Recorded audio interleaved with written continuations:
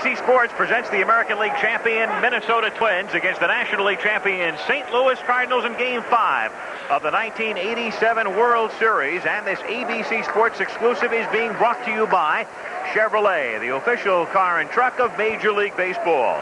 By Budweiser, Beechwood aged for that clean, crisp taste. This Bud's for you.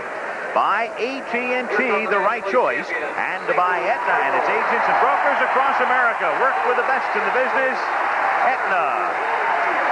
And as we join you, the St. Louis Cardinals take the field with Ozzie Smith doing his patented flip as we get set for Game 5 of the World Series. With the series tied at 2 games apiece, and tonight's lineup for Minnesota, Dan Gladden is in left field leading off. Then Greg Gagne hits second. As usual, Kirby Puckett is in the 3 spot. And the left-hand batting Ken Hrbek bats 4th against the right-hander Danny Cox. Gary Gaetti hits 5th. Tom Brunansky is in right field. Tim Laudner does the catching and bats 7th. At second base tonight will be Steve Lombardozzi, and the Minnesota pitcher is the right-hander Bert Blyleven. And for the Cardinals defensively, it's Coleman, McGee, and Kurt Ford in the outfield. Jose Oquendo moves in to play third tonight. Ozzie Smith at short, Tommy Herr at second, and Dan Dreesen at first. Tony Pena does the catching. Danny Cox is on the mound. Al Michaels along with Jim Palmer and Tim McCarver. Game 5 of the World Series. Off day tomorrow in Game 6 in Minnesota. A day game at 3:30 Eastern Time on Saturday. If a 7th game is necessary at the Metrodome on Sunday night at 8 o'clock Eastern Time. Danny Cox is on the mound. Let's get the inside pitch on him from National League batting champion Tony Gwynn of the Padres. When you look at Danny Cox's motion, you think every pitch is going to be a fastball. But in reality, he throws 3 different pitches: the fastball, the breaking ball, and the changeup. And I think the contact hitter has a better chance of putting the ball in play against him because he can wait just a little bit longer. Whereas the guy who's looking to try to drive the ball out of the ballpark, he's going to be fooled more times than not because, like I said, every pitch looks like a fastball. And Danny Cox working tonight now on 3 days rest in what amounts to, Jim, a rematch of Game 2. Certainly is, and that rematch, or the original game, ended with Blyleven besting Cox 8-4. Bert pitched 7 innings, 6 hits, 8 strikeouts, and Danny Cox departed in the 4th inning. Made a series of bad pitches in that 4th inning. 6-run inning as it was. Before that, pitched pretty well. Gaetti hit a hanging slider for the only run up to that point. But he is a control pitcher, and 3rd straight time with 3 days rest. He's been 4-1 when he's had to do that. Only won 11 games all year. So I actually think this is going to help his control. Loves the pitch here. 6-3 this year at home. Losing record on the road. And it's conceivable he could come back with 2 days rest and pitch in Game 7. At least give Whitey a few innings, 4 or 5 on Sunday if there is a 7th game. But right now, let's find out about Game 5 of the 1987 World Series with Dan Gladden to start things off. Gagne and Puckett to follow. It's much warmer tonight. We've had temperatures in the mid-40s. Tonight it's up to 60. It was very windy today, but that has died down as well. Ken Kaiser of the American League is the plate umpire along with the rest of the crew. And here we go as we start with a strike. Gladden 5 for 18 in the World Series. Dan, the leadoff hitter in his first year with Minnesota, and the speediest of the Twins. And Cox's 0-1 pitch is outside. 1-1 to count. Twins winning the first 2 games in the series at home. Cards winning the next 2. The home team has won every game in the World Series. No World Series has ever gone the distance with the home team winning all. That's grounded to Smith. Patented Ozzie play. 1 away.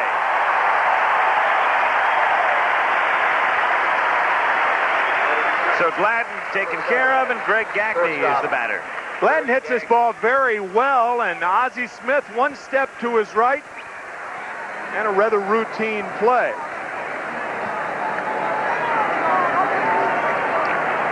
Then again, they all seem routine when he makes them. I mean, he really literally, that's the one constant thing about the Cardinals. Don't hit a lot, pitching has been shaky the first 2 games, very good the last 2, but their defense has been outstanding. And wasn't that the case last night in what could have been a twin threat to get back in the game in the 5th inning? But Smith and Coleman making scintillating plays. It's grounded down to Tommy Herr. And Gagne is the second out. Quickly 2 down here in the 1st inning.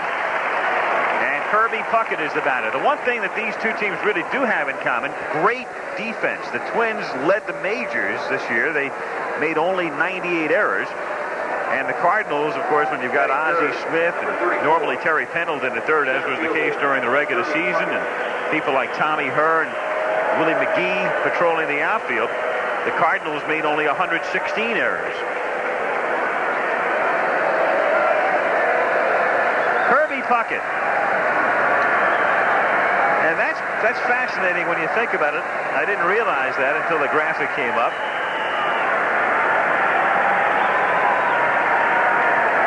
Been a slow start each night. Strike. 0-1.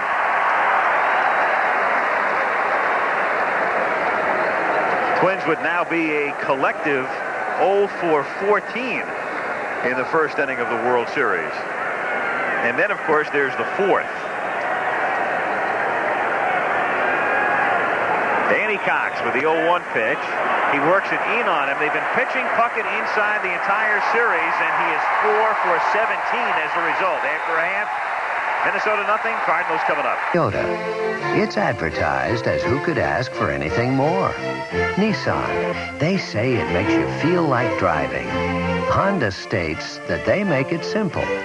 So why are so many of these make it simple, who could ask for anything more, make you feel like driving automobiles being traded in on the new 4-door Chevy Corsica and the new Chevy Beretta Coupe? Time marches on.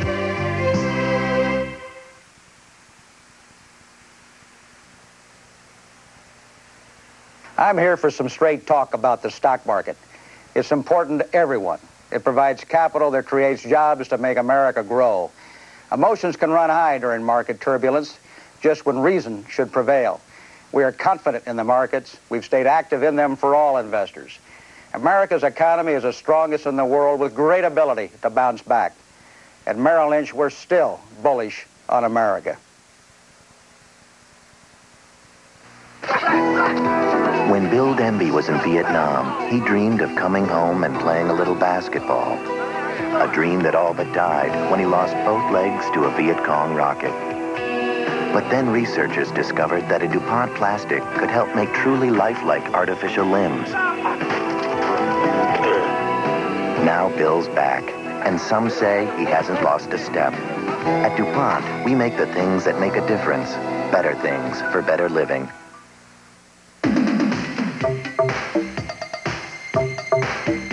Every 10 seconds of every hour of every business day, America puts a brand new Epson computer or printer to work.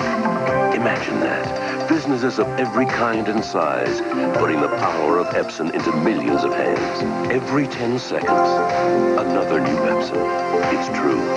When you've got an Epson, you've got a lot of company. For the St. Louis Cardinals tonight, their lineup looks like this. Coleman to lead off, then Smith and Herr. Dreesen is the cleanup hitter with McGee batting 5th. Kurt Ford is in right. Oquendo is at 3rd. Tony Pena drops to 8th. Danny Cox is the pitcher. And that lineup will be facing right-hander Bert Blyleven. 5-0 in postseason games through his career. The inside pitch on Bert from Paul Molitor of the Brewers.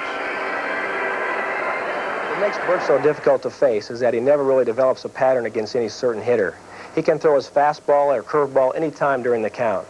Now, he likes to keep the right-handed hitter honest by throwing that fastball in, which makes his curveball even more effective. Now, to approach a guy like Bert, you basically have to concede one of the 2 pitches early in the count. But if he gets the 2 strikes, of course, you have to just protect the plate. Paul had arthroscopic surgery this afternoon on his, or a couple of days ago, I should say, on his right elbow to remove a floating bone chip. He's resting comfortably at home in San Diego, and we hope you get well. What a remarkable job Paul Molitor and Tony Gwynn have done, giving us the lowdown on the pitchers in this series. Absolutely. A batting champion and a man who captured everybody's fancy this summer with the Brewers with a 39-game hitting streak. So I guess you'd expect it from both of them, yeah. Right? Vince Coleman to lead things off, and Coleman takes a strike. Coleman, Smith, and Herr here in the first inning with no score. I think an interesting point that Paul Molitor brought up was conceding one pitch. We saw up in Minnesota, it looked like he conceded the fastball, struck out the first time on one, but looked for the curveball, hit it hard the second time. Tonight, first pitch, curveball, he took it right down the middle. 0-2 the count. Now back of Blyleven defensively, Gladden, Puckett, Brunansky, the infield, Gaetti, Gagne, Lombardozzi, and Herbeck, with Laudner catching and Blyleven pitching, and the only change they've made through the first 5 games. Last night, Newman started at second. 1-2 the count on Coleman.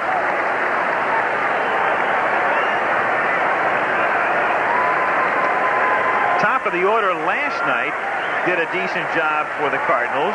Coleman got on twice, Smith once, Herr 4 times. But for the most part, it's been tough sledding for them because the top 3, Coleman, Smith, and Herr, are a collective 9 for 47. Well, it's even more important for Bert Blyleven to keep the first 3 Cardinals off because they're the bulk of their running attack. And his one weakness, other than home runs, that's 46, is he gives up a lot of stolen bases of second base. Good breaking pitch. But also strikes out a lot of batters. He struck out 8 Cardinals in the second game in 7 innings. And this is how he does it. Shows you enough fastballs to keep you honest, and then the great curveball, unhittable. I was just thinking, the term good breaking pitch is really a redundancy with Blyleven. One and the same. Ozzie Smith, the switch-hitting shortstop. 1-0 the count. A lot of American League hitters will tell you they like to just look for the fastball because they figure if he's got his good curveball, you can't hit it even if you look for it. So you might as well look for something you can hit. And you can't adjust to the fastball if you're looking for the local. The local being the breaking ball. You can, however, adjust to the curveball if you're looking for the fastball. Another curve in the count. 1-2. If he has his good curveball, you're not going to hit it anyway. So, I mean, that's a given. And I believe from hitting off him in the '79 World Series, I mean, I hit one with a warning track. I figured that was like a base hit. Smith hits a fastball down to second, and Lombardozzi throws out Ozzie. 2 down here in the bottom of the first inning, and that will bring up Tommy Herr. I mean, why look for something you can't hit?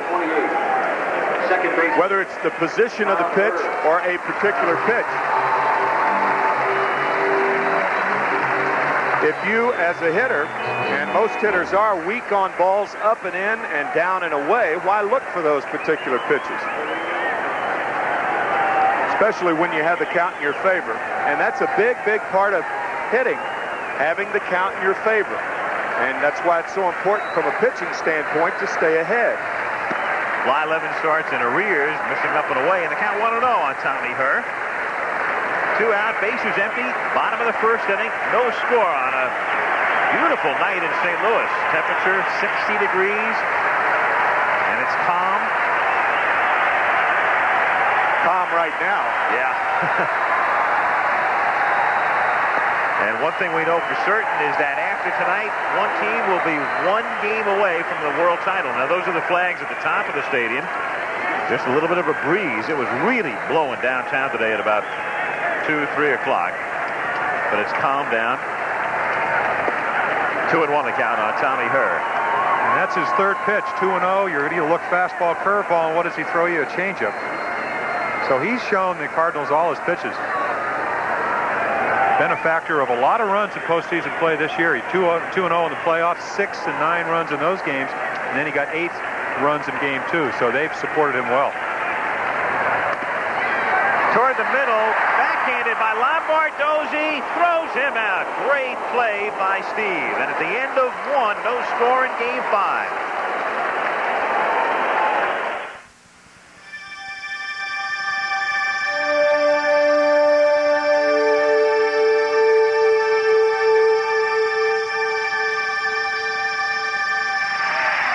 Blyleven on deck.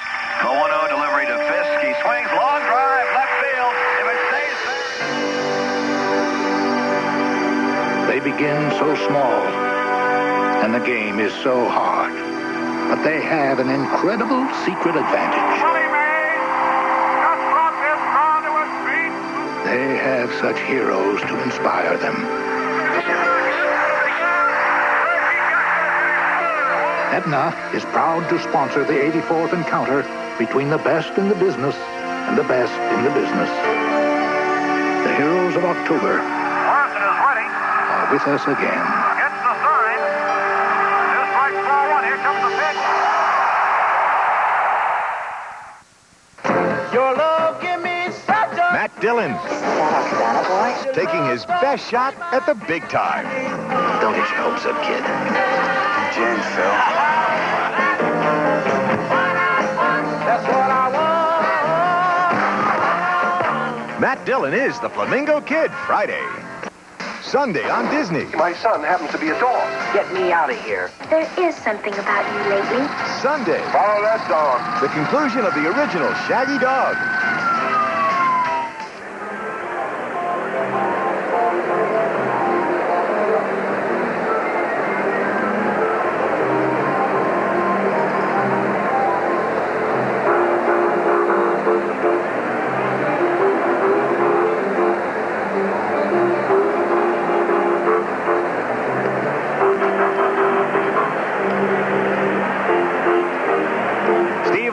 Dozy making a great play to end the bottom of the first inning. So each team goes out 1, 2, 3, and we go to the second.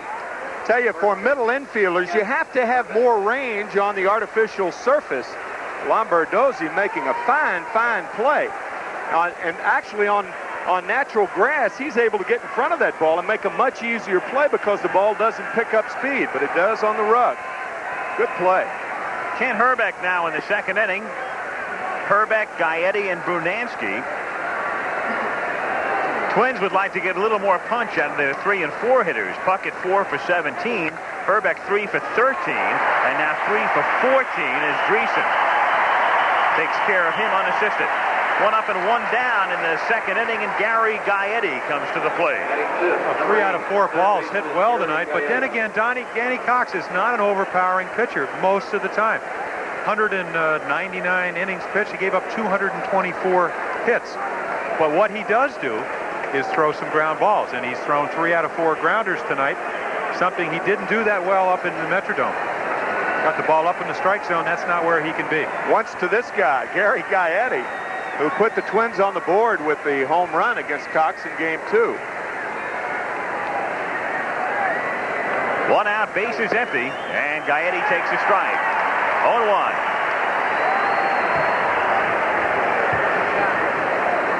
Cox back in April pitched a complete game with no walks or strikeouts. So he at 6'4", 225, he looks intimidating, and he can be because he's not afraid to come inside, but he is not an overpowering pitcher. Relies on movement of the ball.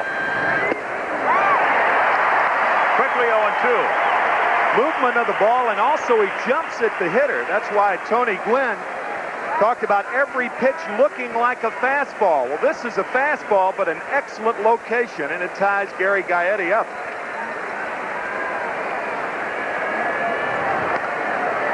That's out of play, still 0-2.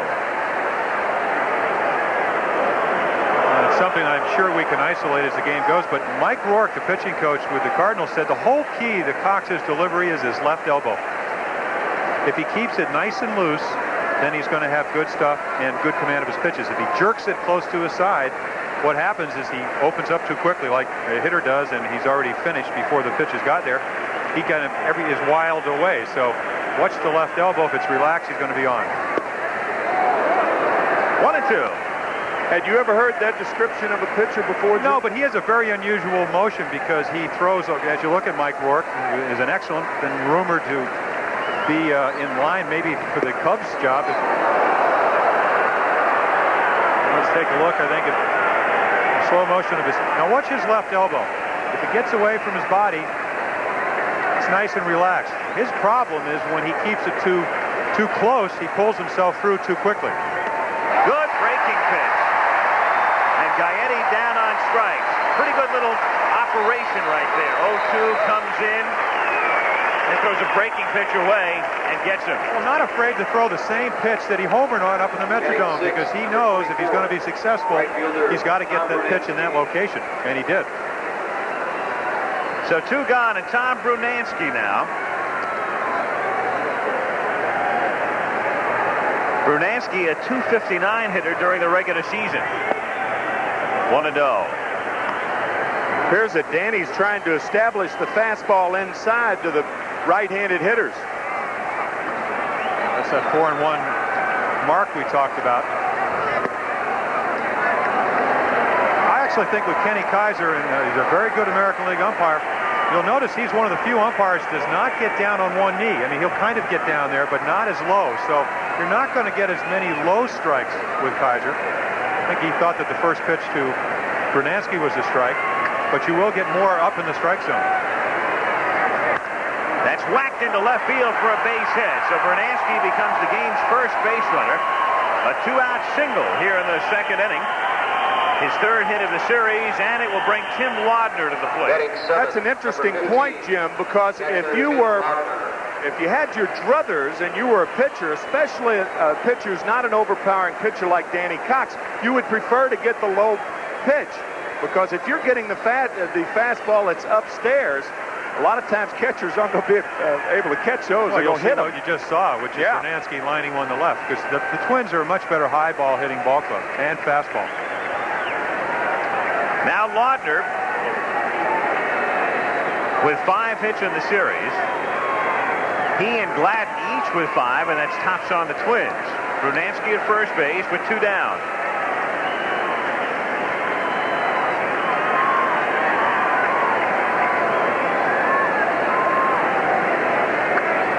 Brunansky, we mentioned last night, 11 steals, also caught 11 times. And they play a lot of hit and run with Brunansky on base. And the count 2-0. That's one reason that Brunansky, with that what you'd call blazing speed, was able to get into double figures in steals. There's Rick Rennick sending down the signs from third.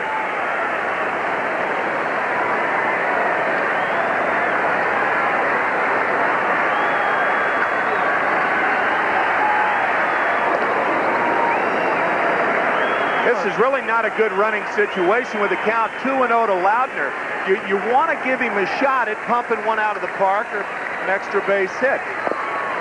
2-1. That was a good pitch on which to do it, and that's why you usually don't send a runner in 3-1 and 2-0 with 2 outs. Grayson holding Brunansky on.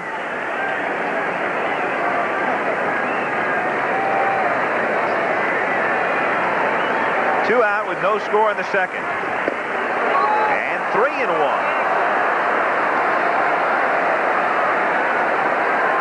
Laudner, the number 7 hitter, with Lombardozzi on deck.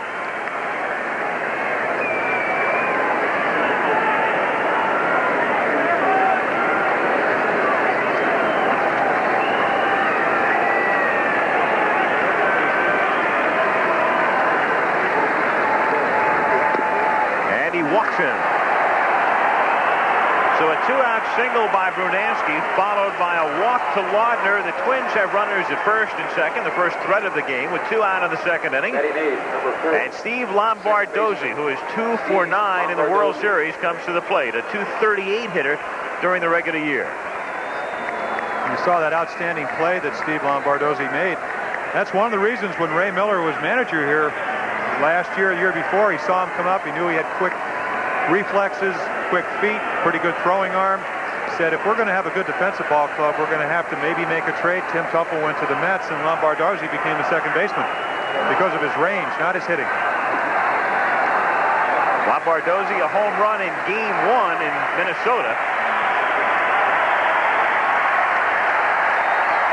He hit 8 during the regular season.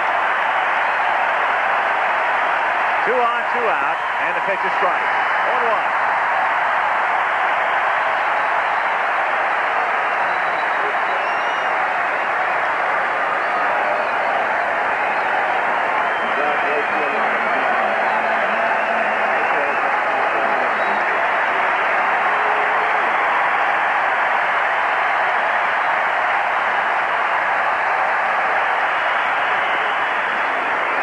ball, 1 strike.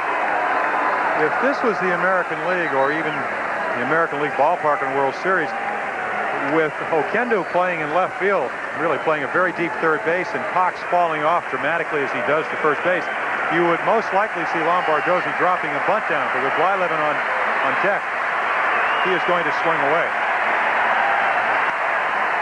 In the air to shallow left, and Smith goes out.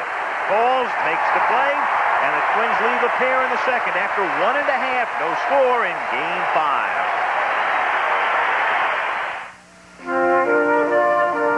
This was for all that you do. In the minors, you must have called it all 1,000 times, but you never lost sight of the dream. I got a telegram for you, Tony. Okay, thanks, Pops. Hi, babe. Hey, guess what? I got the call. Yeah? I'm in the majors. You got a shot, you take it. What's this, rookie umpire? You got the heart to make it. You got the fire, that big league desire. You keep on reaching higher. You make America work, and this was for you. Here's to you. Beechwood age for that clean, crisp taste that makes Budweiser the king of beers. Hi. Compliments from the gentleman over there.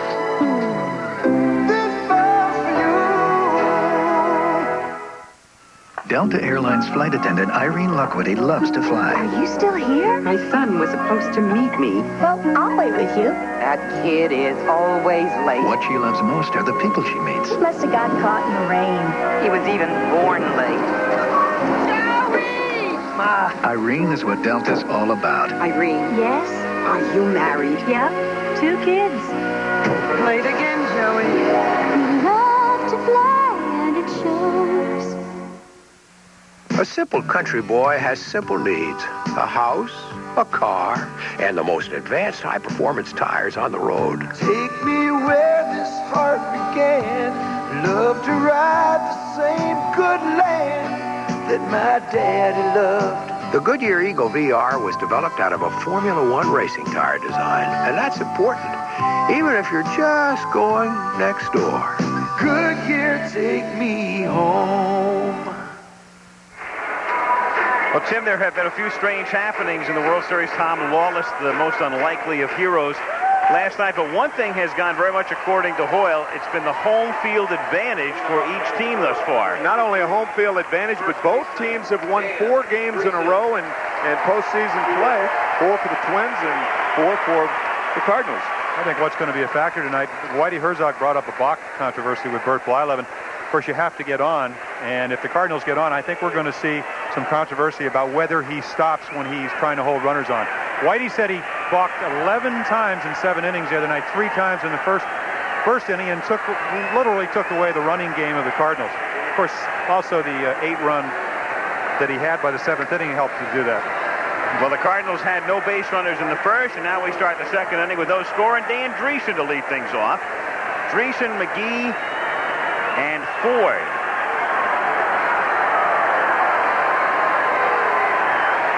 Dan Dreesen went to spring training with the Houston Astros, couldn't win a job, back home to Cincinnati, and then the Cardinals called, and he spent most of the year in Louisville, 1-0.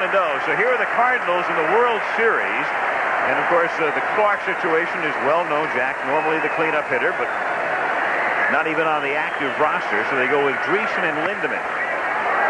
Grounded foul. And the Cardinals in the World Series with one first baseman who spent most of the year in the minor leagues, this man, and another who's a rookie who batted .208. Reminds me, in a way, remember the Philadelphia Phillies in '83 went into the World Series with a platoon situation. They had Sixto Lizcano as the right-handed batter, and I'm trying to remember who they had in right field as the left-handed batter, but they had a platoon cleanup situation in '83. Fouled away. That was the series also that Pete Rose set out in 1983. In one game. In one game, yeah. Paul Owens put him on the bench in, I think, the 3rd game. If I hadn't been a relief pitcher in that series, I could tell you who that left-handed starter was. I'm mulling it. 2-2 the count. Obviously, the only way I got through the 2 innings that I did was that I didn't have to face that guy, whoever he was. That's right. Excuse me, whomever he was. And Dreesen foul, tipping it at the plate. Still 2 balls and 2 strikes. I want some career stats on Bert Blyleven. I think a lot of people, because he's been so well traveled, started out with Minnesota, then down to Texas, Pittsburgh. He's going to quit in 1980. Won 244 games and lost 209 with an ERA just a little over 3 with over 3,200 strikeouts and 4,200 innings. A lot of innings, a lot of strikeouts. Sitter Catfish Hunter only won 224 games and he was named to the Hall of Fame. So take a look at the right side of the Twins defense. Dreesen, it's a high towering drive to right field, an easy play for Tom Brunansky, and 1 away. So Dreesen gone on a 3-2 pitch, and it will bring up Willie McGee. And McGee is the only Cardinal to have hit safely in all 4 games thus far. He has 7 hits, more than any other player in the World Series thus far.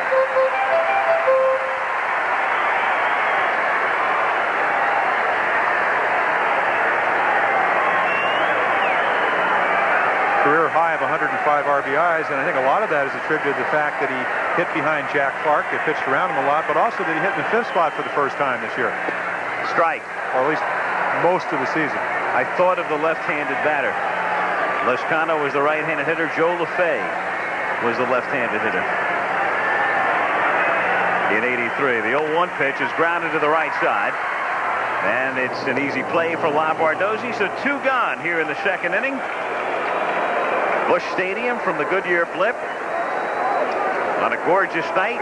Game 5, and one thing for certain, this is the final baseball game of the year at Busch Stadium in St. Louis. Off day tomorrow, and then a day game, the first World Series day game in 3 years, coming up under the roof at the Dome Saturday at 3:30 Eastern Time. Tudor and Straker. Strike to Kurt Ford, and it's 0-1. I guess to clarify that home field advantage between the Cardinals and the Minnesota Twins, they've lost only 1 game in postseason at home. That was when the Giants beat the Cardinals in Game 2 here at Busch Stadium. The Cardinals won the last 2 here at Busch. Minnesota beat Detroit the first 2 at the Metrodome. Then Minnesota takes 2 from St. Louis. St. Louis 2 from Minnesota. Home sweet home. I'll say. Well, that's why it's such an important game for the Cardinals, because they have not proven that they can win in the Metrodome. And it's obvious that the Twins... Anybody? No, other than the Twins. That's right. No. We're talking about a 60-25 record, and yet they're 31-55 on the road. And I mean, that is such an amazing disparity. And you wonder why their pitching has been a lot worse on the road. Over 100 runs given up more on the road than at home. 2-1 to Ford, missing ball 3. 3-1. Cardinals in the series going with Ford in right and Oquendo at third against the righties. And then Oquendo in right and that man Lawless at third against left-handed pitching. And it's popped up. Gary Gaetti is there. And Blyleven has set down the first 6 at the end of 2.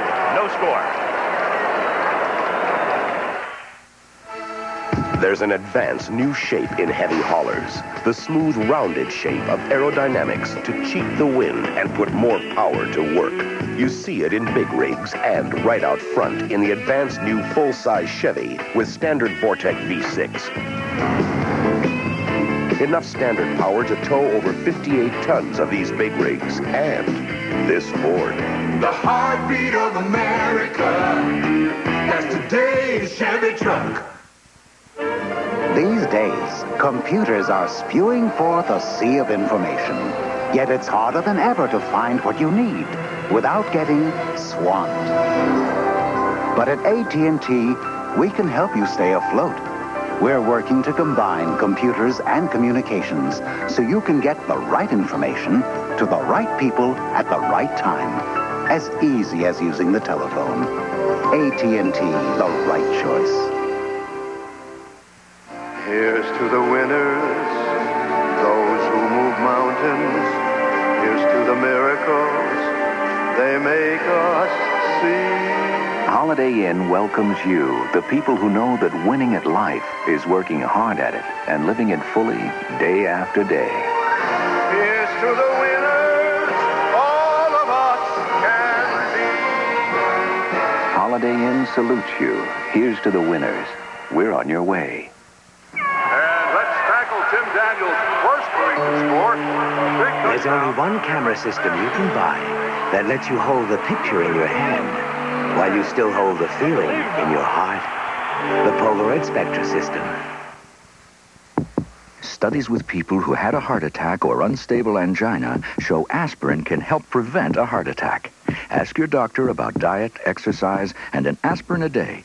This message from Bayer, the wonder drug that works wonders. Busch Stadium in St. Louis. Al Michaels with Jim Palmer and Tim McCarver. Tom Kelly, the 37-year-old rookie manager of the Twins. And in his first full season, you'll recall last year, he succeeded Ray Miller on an interim basis, and then they made him wait. We detailed that for 7 weeks earlier in the series, talking about the fact that the Twins went managerless until Kelly was officially named the permanent manager on the 26th of November. Bert Blyleven now, swinging and missing. Blyleven, the DH in the American League, so he hasn't hit as a Twin except going back to earlier in his career and then with the Pirates in the late 70s and 1980. 1-2, so he does have experience at the plate and is a lifetime 131 hitter, and we talked about it last night, the fact that Tim Stoddard got the last hit for an American League pitcher in 1979. Not a bad riff with 2 strikes, 1-2.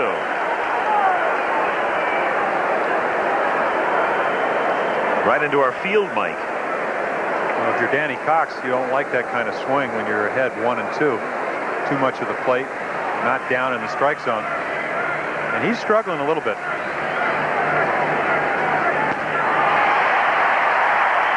Blyleven gone on strikes. That's strikeout number 2 for Cox. And here's Dan Gladden. And go back to game 1 Saturday night in the 4th inning,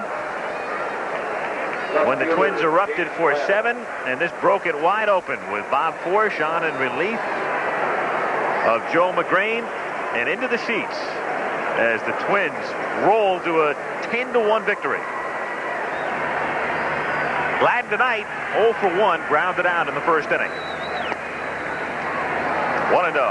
Replay of that home run, to me, brings how big this ballpark is here. That ball might not have gone out of here. So this is a great pitcher's ballpark, tailored for the speed of the Cardinals. 2-0. And the power of Tom Lawless. Yes. There he is. He played himself out of the lineup.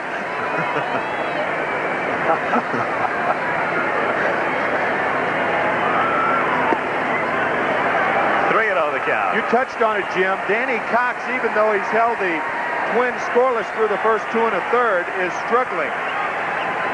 It's not really the results a lot of times, because if the lineup continues to hit the ball hard, you continue to fall behind. They'll get you eventually. Gladden taking all the way in the count, 3-1. 1 out, bases empty. We're in the 3rd inning in St. Louis in Game 5 of the World Series with no score. And Gladden is on, and so Cox continues to struggle. In the 2nd inning with 2 out, Bernansky single, the walk to Laudner, and now here in the 3rd inning, he walks Gladden with 1 out, and Gagne is the batter.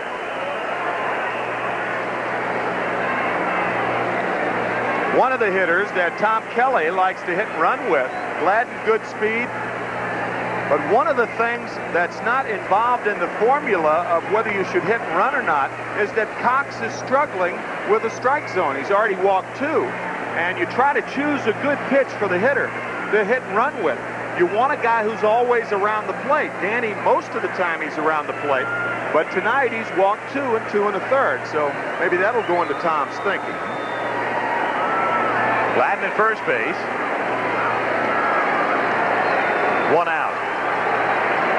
25 steals on the year, so he can run. And Pena throws well. They're caught 12 times. Rick Rennick with the signs.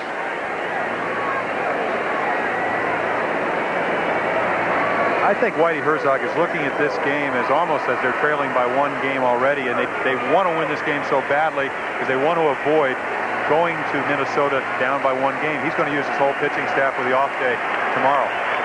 Might see McGrain or Horton up very early, even Worrell, even though Daly pitched 3 innings yesterday. I just think he has the feeling he has to win this ball game. At least he doesn't have to win it, but he'd very much like to. There he goes, and it's fouled away, and the count is 0-2. So Gladden comes back to first. No balls, 2 strikes, and 1 out. Well, when you're 6'4", what you try to do is get rid of the ball quickly. You get the ball to the catcher, you give him a chance, especially a good throwing catcher like Tony Pena. But when you're 6'4", you got a high leg kick. One of the few guys that I know in baseball that gets rid of the ball quickly right-handed is Rick Ruschel. And he's very hard to run on it. He cuts his leg kick down, and you try to do that when you're a pitcher, especially if you're tall.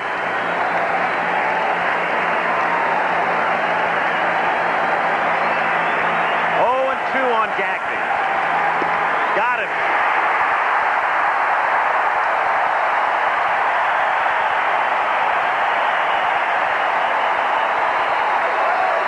Tell you, sometimes as a hitter, you think a pitcher's going to waste one, and with the count 0-2, he gets too much of the plate.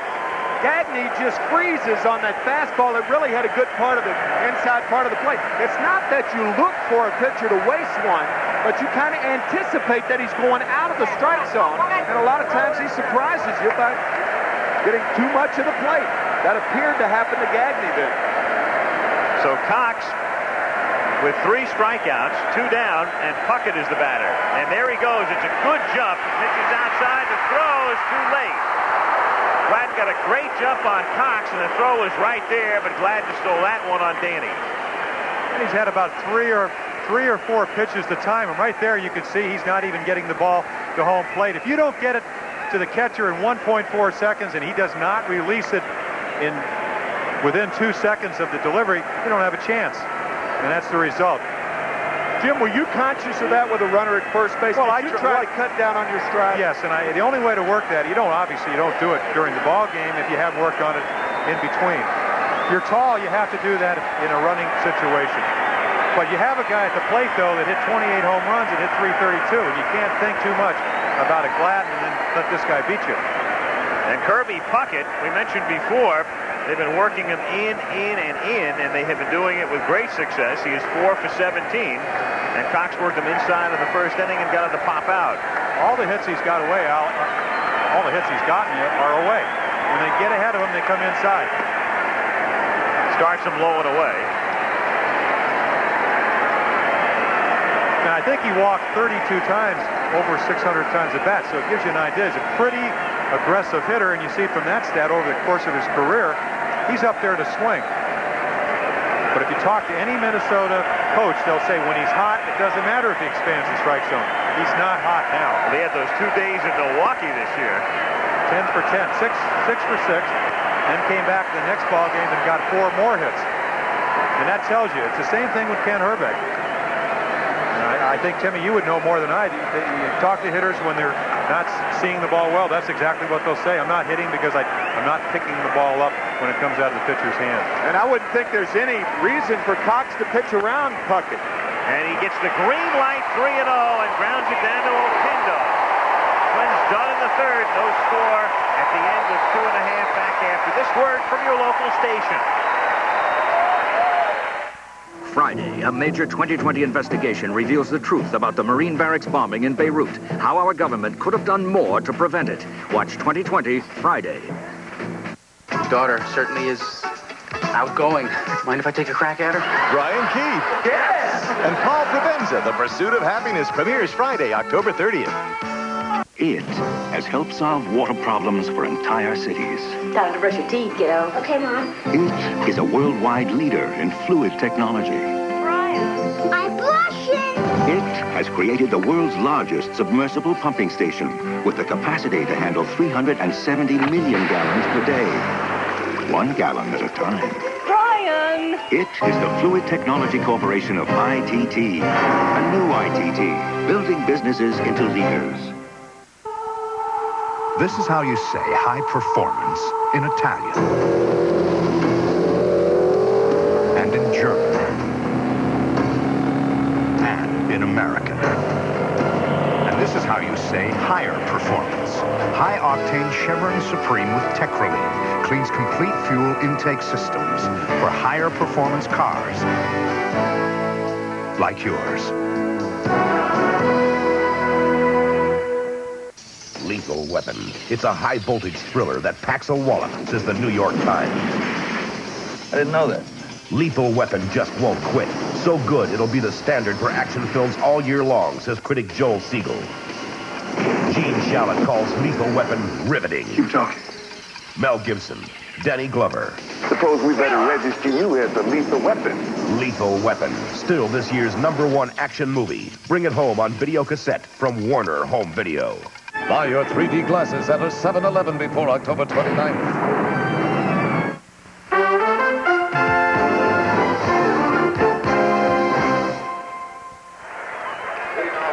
Well, the Major League mark, most wins without a loss in postseason play. Lefty Gomez, the Yankees, with 6. Jack Combs, who pitched with the A's and Dodgers in the period between 1910 and 16 with 5. Herb Pennock of the Yankees, 5. And then Bert Blyleven. The other 3, of course, did it all in World Series play. There were no such things as League Championship Series until 1969. But Blyleven in postseason play with a mark of 5-0. Well, there's always been a knock that he hasn't been able to win the close games. He only won 14 1-0 victories. I mean, we're looking at a guy that has Hall of Fame credentials, and they do look at postseason play. Jose Oquendo, the batter, and the count 1-1. Chance to win 300 games because he seems like he 15 wins this year, 17 last year. As we said, over 3,000 strikeouts. He said his goal is 300 wins and 5,000 innings. He has 244 lifetime victories at the age of 36.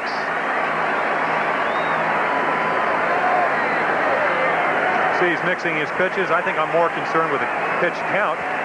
Changeup, which is his 3rd pitch, he's used very effectively when he's been behind. That's looped down the line and left for a base hit, and maybe more. Gladden cuts it off, and Oquendo takes the big turn and holds.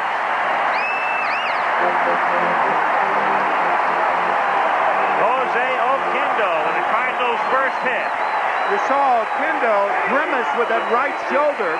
Gene Gieselman, the trainer of the Cardinals, told me he injured that shoulder last night diving into foul territory, attempting to make a catch on a ball. A terrific play by Dan Gladden, especially since the ball got out there so quickly. This ball hit sharply. You can tell by the spin it's cutting away from Gladden, and Danny made a nice play, but Oquendo really looks in pain. Still grimacing at first base as Pena stands in. Jose away to his lead with nobody out in the bottom of the 3rd inning. Good sweeping curve, 0-1. Well, that's the one that Paul Molitor said gets you back on your heels, and you saw a perfect example of it. Tony thinks the ball is up and in, and all of a sudden it's low and in the middle of the plate for strike 1.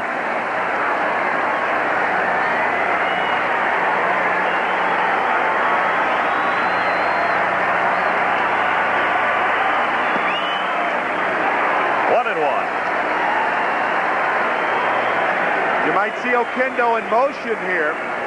Matter of fact, Oquendo and Pena last night worked the hit and run successfully before Lawless hit the home run, but it was reversed. Oquendo was the hitter and Pena the runner.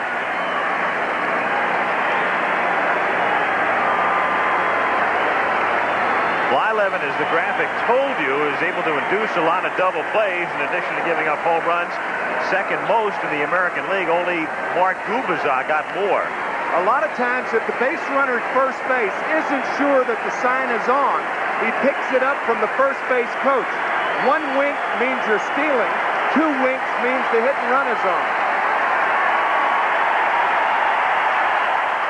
And don't get any dust in your contact lens. That's right. Rich Hacker picks the sign up from Nick Leva, the third base coach. And he may have already given it to Oquendo. One wink from the first base coach to the runner. It's a steal. 2 winks to hit and run. Nothing doing here, and it's a strike. 1-2.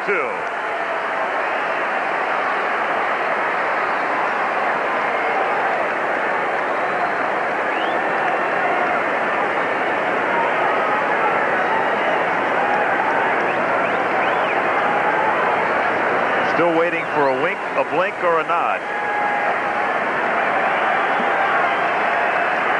There he goes, and the pitch is grounded into right field for a base hit. And Oquendo is on his way to third.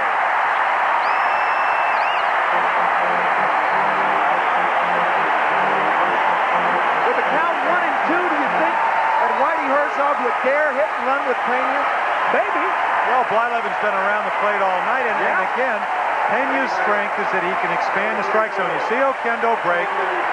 Pena doesn't care if it's a ball or a strike because that's the way he swings whether anybody's on or not. It's a perfect situation with a guy that looks like he's around the plate and has command of his pitches.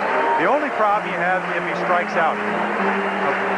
It is an interesting point because I remember Dick Groat telling me, and Dick Groat used to put his own hit and run play on. Dick told me that the best hit and run count was 1 ball and 2 strikes because that was the pitch in the situation where the pitcher wanted to get you out the most and finish you off. So it makes sense that Whitey Herzog from the old school, and certainly Dick Groat was from that school, and certainly they hit and ran then. First and third, nobody out, and Danny Cox up there to swing away takes high, ball 1. 1-0. The least likely thing you would think here with nobody out is a squeeze. Far more likely than that if he's bunting is a bunt to get the runner from first to second, or he could be up there to swing away. Oquendo is at third. Pena held on by Hrbek at first. I like the bunt situation now because you stay out of the double play with the next batter, especially with a strikeout victim, strikeout pitcher up at the plate. But there we see the first strike. So I think it's the right thing to do. Whether he'll do it or not, I'm not really sure. Well, that's an arguable point, Jim, because I'll tell you, a double play scores a run also. And if they had a power hitter or a guy who could hit a fly ball deep to the outfield coming up next, then I'd agree with you, but not with Vince Coleman on deck. Maybe. Bluff. Coleman can't really drive the ball, but he is a contact hitter, and if Cox did bunt, it would be interesting to see if Kelly brought the left side of the infield in because Coleman was the hitter.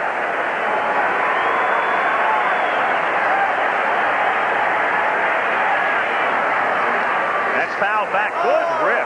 On the subject of contact hitters, what about Danny Cox? He was up 69 times this year, and he struck out only 25 times. I say only because for a pitcher, that's not too bad. That means you do make pretty good contact. Well, here's a pitch he has to hit because he's going to see a curveball. He gets a fastball. Most likely that's what he's looking for. He's just looking for the ball. And now, old Uncle Charlie. And as we said, Blyleven has a great curveball, and he is a strikeout pitcher. And he's up there to bunt and lays it down, and Laudner and Blyleven converge, and it's Blyleven for the out at first base. Oquendo has to hold at third.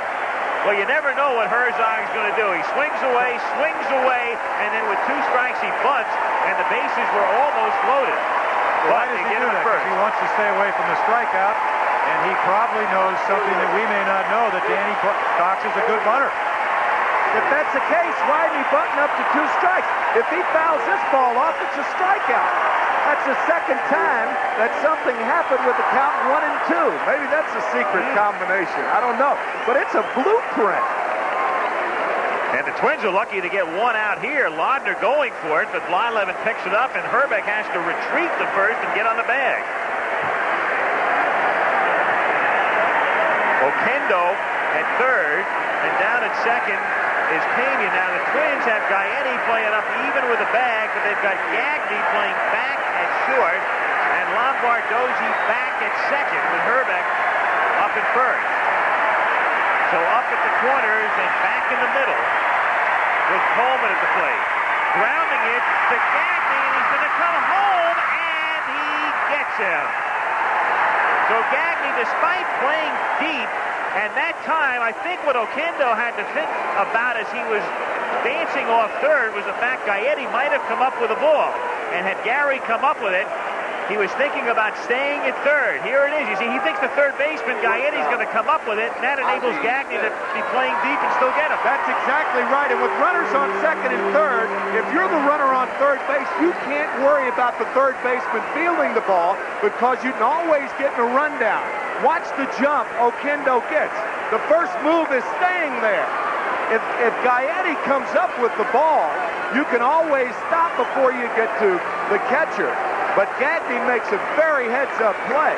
And that's a play that's more conducive to the rug than natural grass because the ball gets to you in a hurry.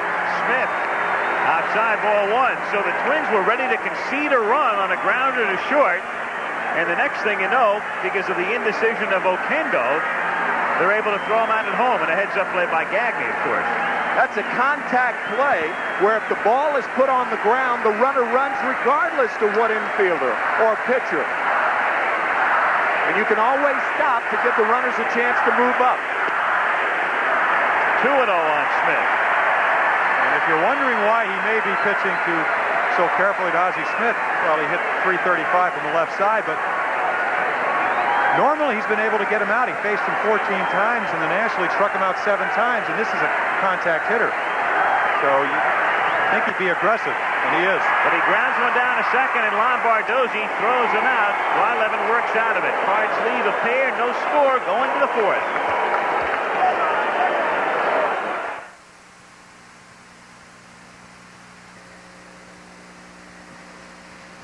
The outlook for financial markets is encouraging. Interest rates are now declining, and the fear of significantly higher inflation seems unwarranted. Government officials appear ready to achieve stability in the dollar. This is good news. And the message from the financial markets to policymakers is clear. Address the budget and trade deficits. At Merrill Lynch, we are confident, indeed optimistic, about the resiliency of the financial markets and the environment ahead for investors.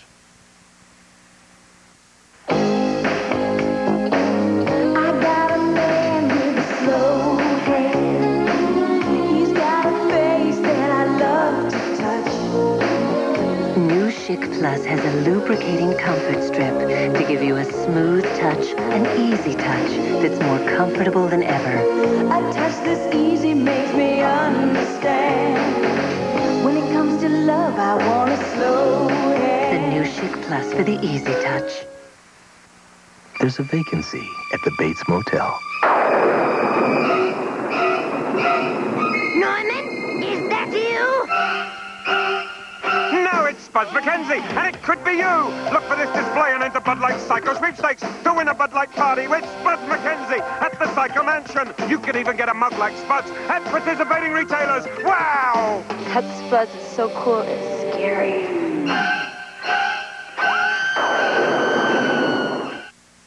ABC Sports presents an international event as two teams square off in an historic basketball meeting. The Soviet national team takes the court as they face their first challenge ever by an NBA squad. Their opponent, the Milwaukee Bucks. It's the McDonald's Basketball Open live Sunday on ABC Sports.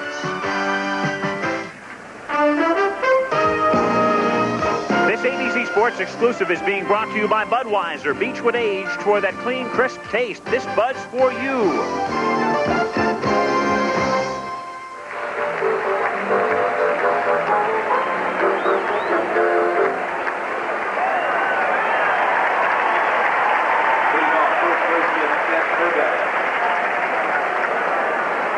Danny Cox, through 3, has allowed 1 hit.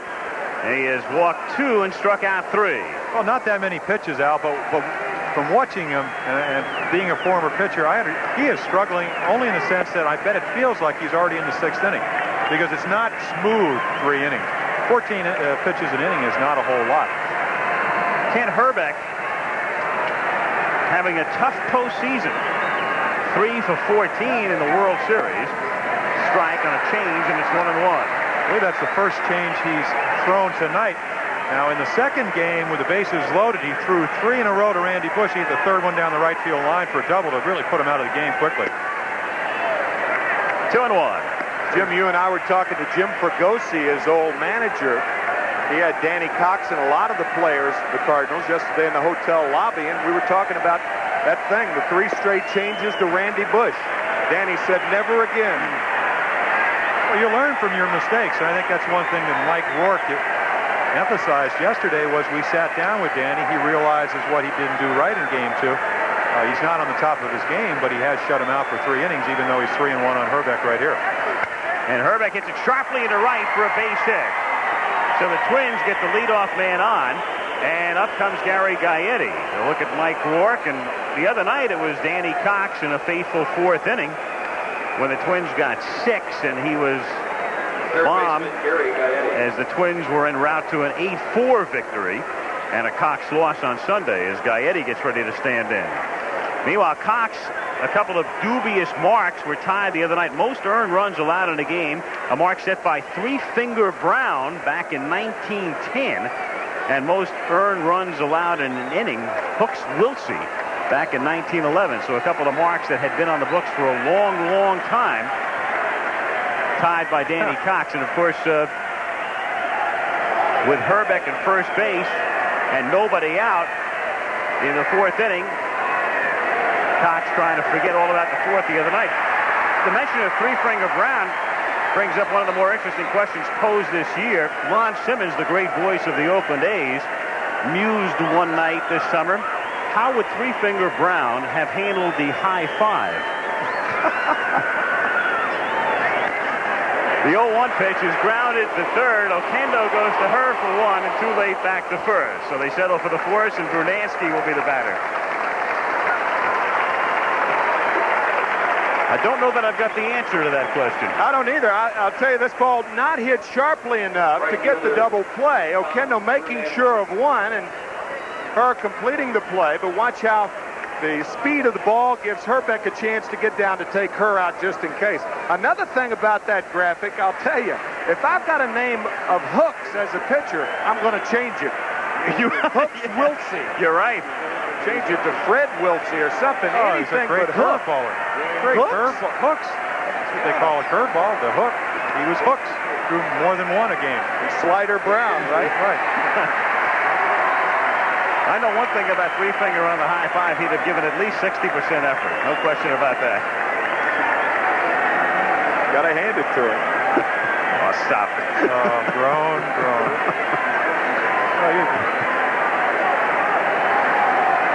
0-1 on Brunansky. 1 out in the 4th, and that's grounded to third. Oquendo to her, and back to Dreesen, but he can't scoop it. And so the inning is still alive. They only get the force. There's no error charged on a play like that because of the force at second base. And up comes Tim Laudner. I don't know if we'll have a chance to see, but Tommy Herr, his picture tells the same. You see Dreesen knock it down, but unable to come up with it. But Herr just kind of looked to the heavens. Routine double play, tailor-made, and wasn't able to complete it. You know, and also, sometimes it's not necessarily the takeout now as much as the takeout before. Herbeck got down there in a hurry because the ball was hit slower, and that may have made her rush the throw to first base. So Gaetti technically didn't take him out of the play, but Herbeck did, and that could have been the cause of the bad throw by Tommy. So Brunansky at first base, and he goes as Laudner grounds it to Smith. Ozzie corrals it and throws him out. So the inning is over. No runs, a hit, and a man left. After 3.5, there's no score in Game 5. Hello. With the World Series here, Ed is offering some baseball tips. When the third base coach is acting like Ed is, it is not because of a nervous condition. He is telling the batter what to do. And if the game isn't going too well, he will make a different kind of signal. He is saying, the heck with this. Let's get out of here and enjoy a cold, frosty bottle of the Bartles & James Premium Wine Cooler. Well, we hope you will do that too. And thanks for your support. Good old Dad. Mr. Advice. He had advice on everything. Marriage, jobs, even insurance. Work with the best in the business, he'd say. Work with Aetna. Aetna for your house, car, life insurance. It was his way of saying, I love you. Mr. Advice. Now I really need advice. Because today, Dad, you became a grandfather. Nature reveals itself in patterns of infinite variety. But science had no way to simulate such complex patterns. Now, an idea from IBM is changing that. A special field of mathematics called fractal geometry, developed by Benoit Mandelbrot of IBM. Made from nothing but numbers, these fractal images exist only in a computer. Yet this fractal landscape looks as real as nature itself. Scientists are using fractals to explore new ways to tap the Earth's soil reserves and to study long-range pollution patterns. Fractal geometry, one of many innovations from IBM, and a new use of mathematics that's helping people understand how the world adds up.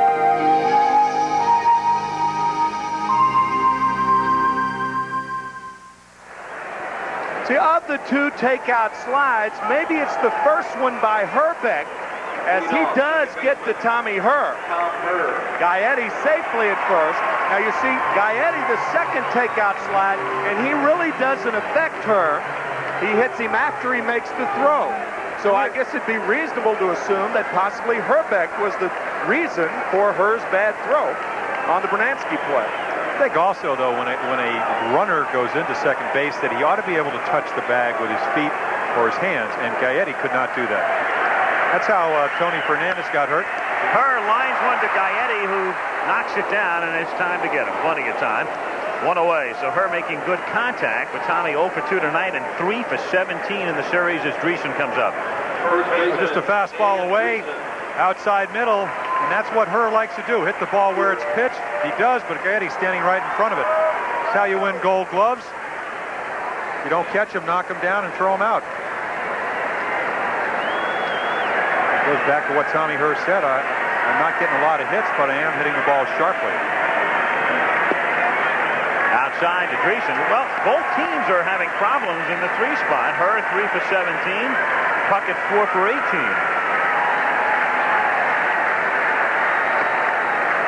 2 balls, no strikes on Dreesen. 1 out, bases empty. Bottom of the 4th inning, no score. Lombardozzi can afford on Dreesen to play that much back of the line.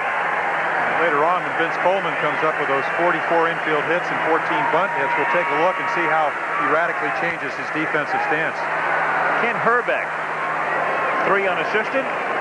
2 down. Blyleven has now set down 5 in a row. He started the game by retiring the first 6. And Willie McGee will be the batter. McGee grounded out in the 2nd inning.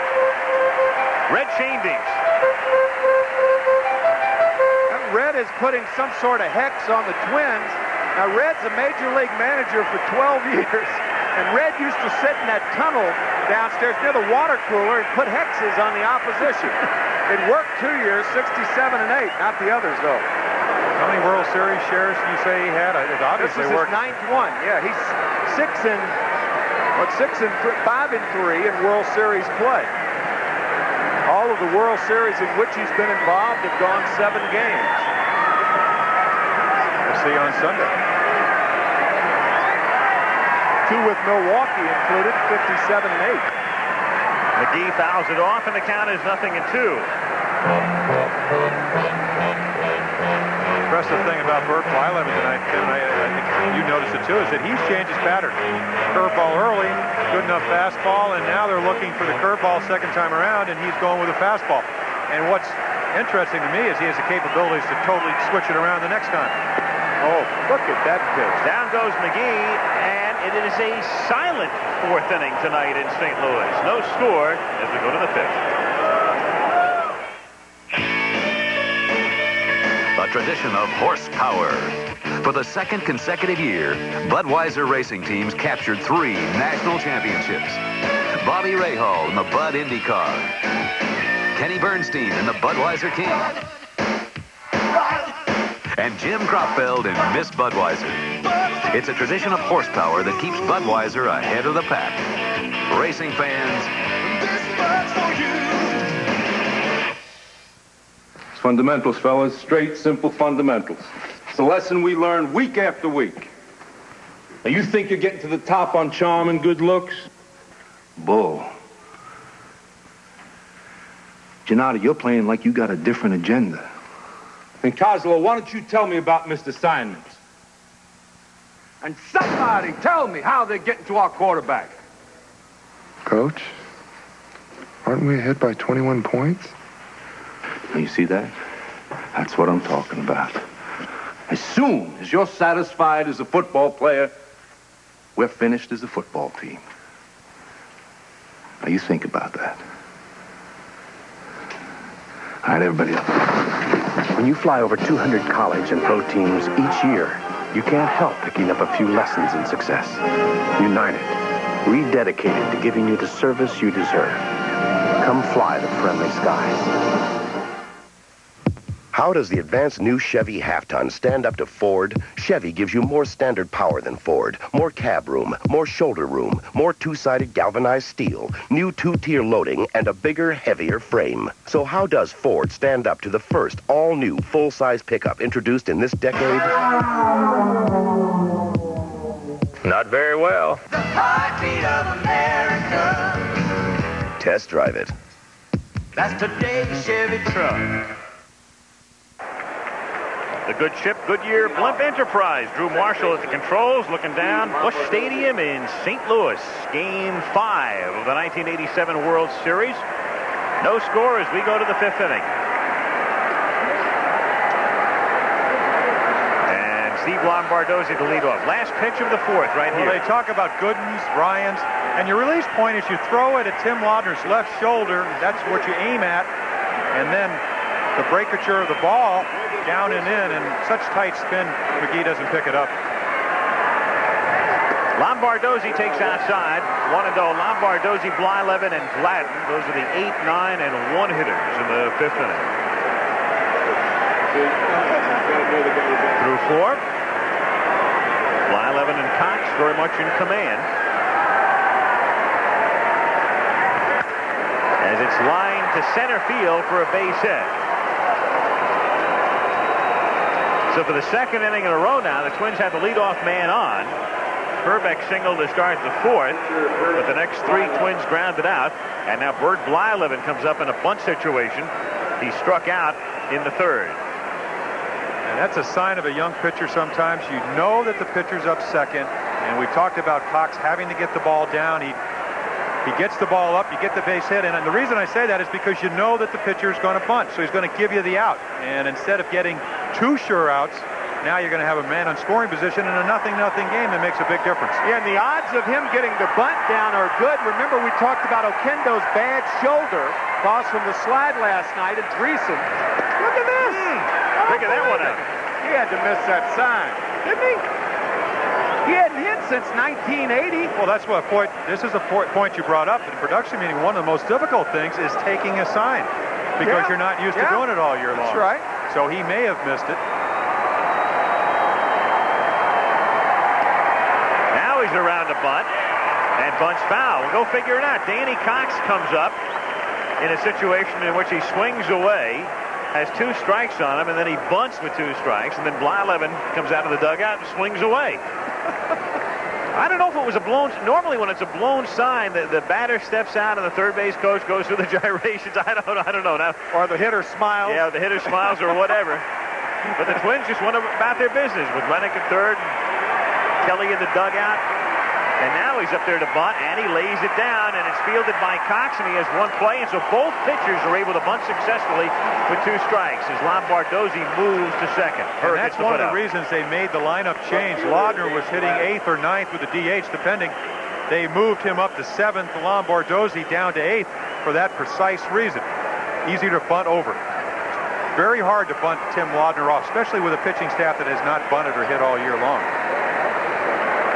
Well, you might say to yourself, how can an 0-2 pitch be a mistake when a pitcher is bunting? I mean, really, that was a hanging slider and a very easy pitch to bunt. Dan Gladden grounded out through a walk. Dreesen going out into foul ground and has room near the bullpen plate. And tagging at second, but only bluffing as the throw comes in, is Lombardozzi. So 2 down in the 5th inning, with Lombardozzi still at second, and Gagne will be the batter. Danny Dreesen. He and Jim Lindemann platooning at first base in the absence of the injured Jack Clark.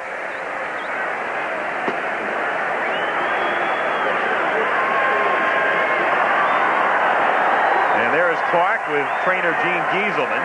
Spent a lot of time together lately. Yes. Jack was a little upset during the championship series because the indication was that it was only a sprained ankle, but it was more than that. Of course, the Cardinals were trying to keep it a little quiet as well to make the Giants wonder.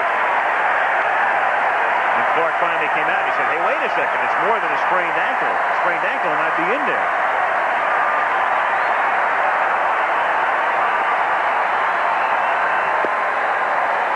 One and oh.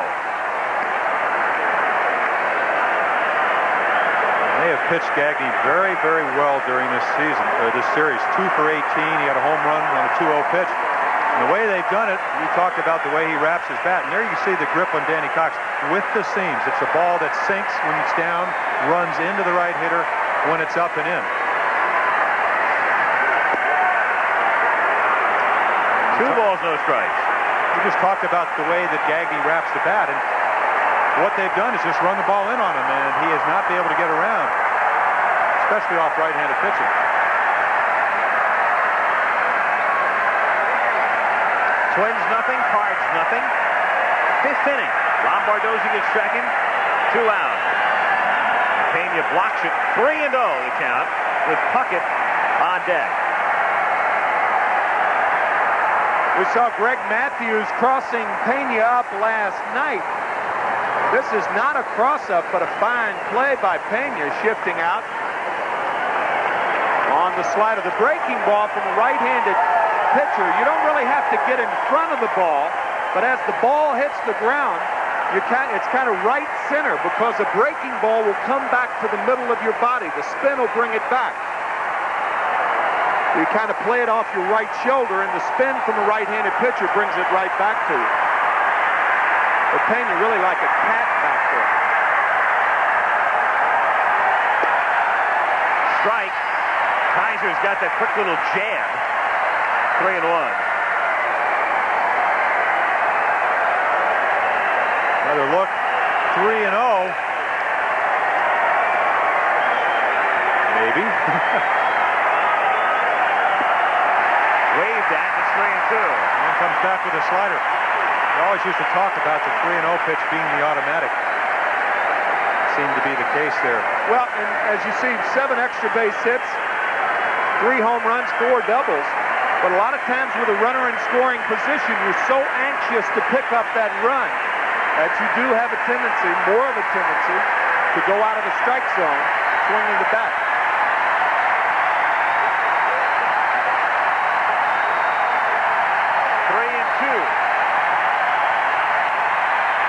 It off the end of the bat to Danny Dreesen, who shovels to Cox. And we played 4.5 in Game 5 with no score. Back after this from your local station. On 2020 Friday, when you're desperately ill, some people will promise you anything. Get well schemes that could cost you your life on 2020 Friday. There's 2 kinds of people.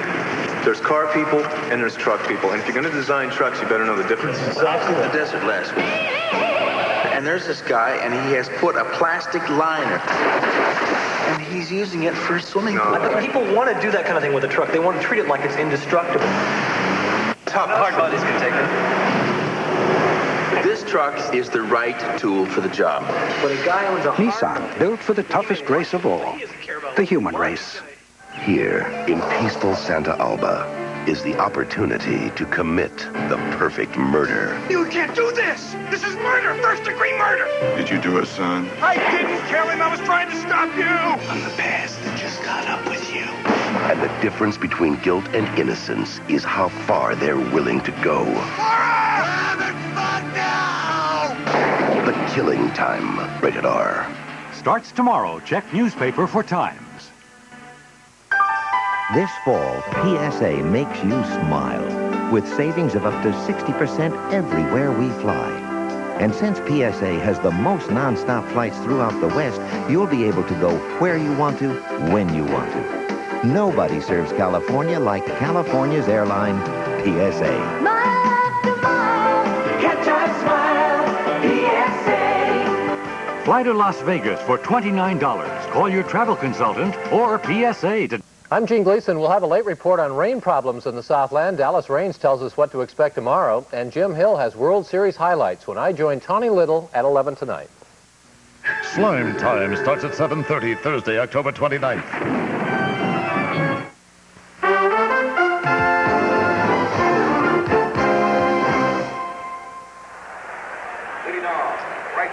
Let's go back to Bob Gibson when he struck out 17. Who was the catcher? Tim McCarver. And I think Willie Horton, the last strikeout victim that day, still thinks this slider hit him, but it didn't. You set up outside and the pitch was inside. Awesome. I mean, that ball must have broken 18 inches. And here he is, 19 years later. 19 years. Busch Stadium had natural grass and dirt at that point. 1968. Bottom of the 5th inning. And Kurt Ford takes a strike. Al Michaels, Jim Palmer, Tim McCarver, Busch Stadium. Game 5 of the World Series. No score. Blyleven and Cox locked up in this one. Blyleven has allowed just 2 base runners. Oquendo and Pena started the 3rd with singles, but he worked out of it. 1-1 to count.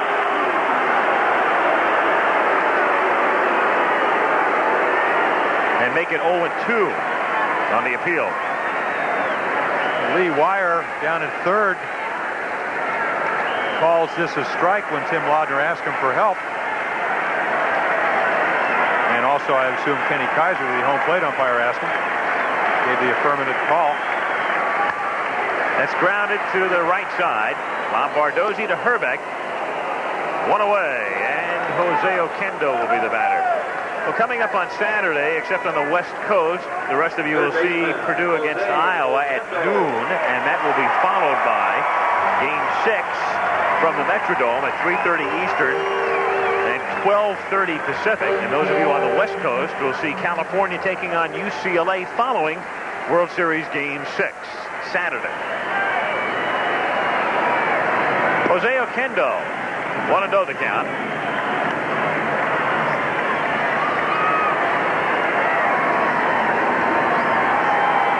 Home run coming against Atlee Hammaker of the Giants from the right side, and his other home run during the regular season also from the right side. So 297 hitter during the regular season, hitting left-handed. And we saw him the first time, Blyleven fastballs away, just took him to left field. Now he's throwing him 2 changeups. So he's trying to adjust, and Oquendo has not bitten at all at the breaking ball or the changeup.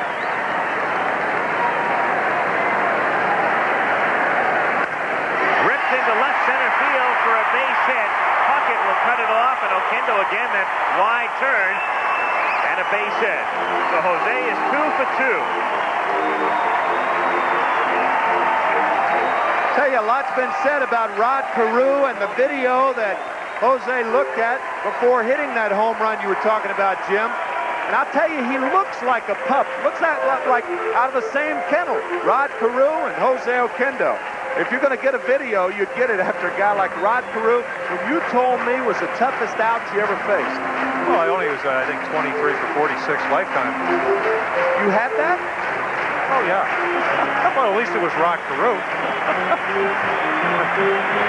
Got a lot of company. He could hit. Pena the batter. Pena singled in the 3rd. Oquendo at first base. And Blyleven throws over there. And no balk controversy tonight to this point. Of course, the Cardinals have only had 3 base runners. And not really the right base runner. Right. Oquendo with 4 steals this year. And caught stealing 4 times. So when he'll cheat is with Coleman, Smith, Herr, maybe McGee.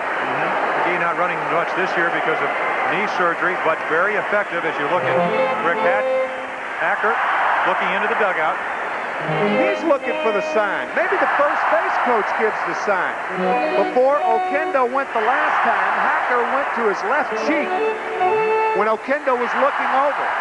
So maybe Leiva's a decoy, and that'd be very unusual because you rarely see a first base coach give a sign to the base runner. But why would he be looking into the dugout if that weren't the case?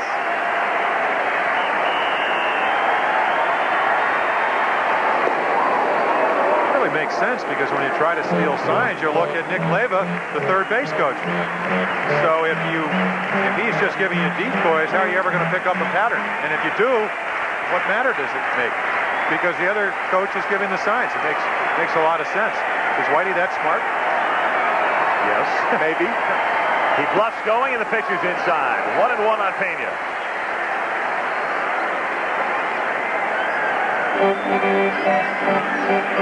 Oquendo checking with Leiva while Hacker was looking into the dugout.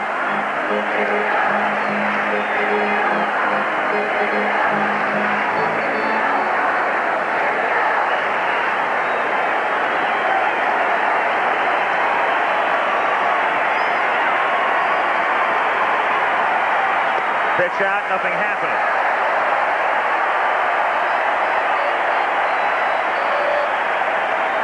Now I bet he's going. Tim? Yeah, I do too. Jim?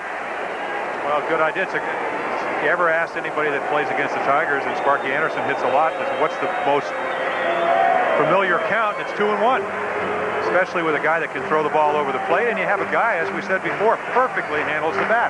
Doesn't need a strike to be able to hit the ball behind the runner, or even make contact. It's not his style. He goes, and the pitch is wrapped into right field for a base hit. And Oquendo goes to third.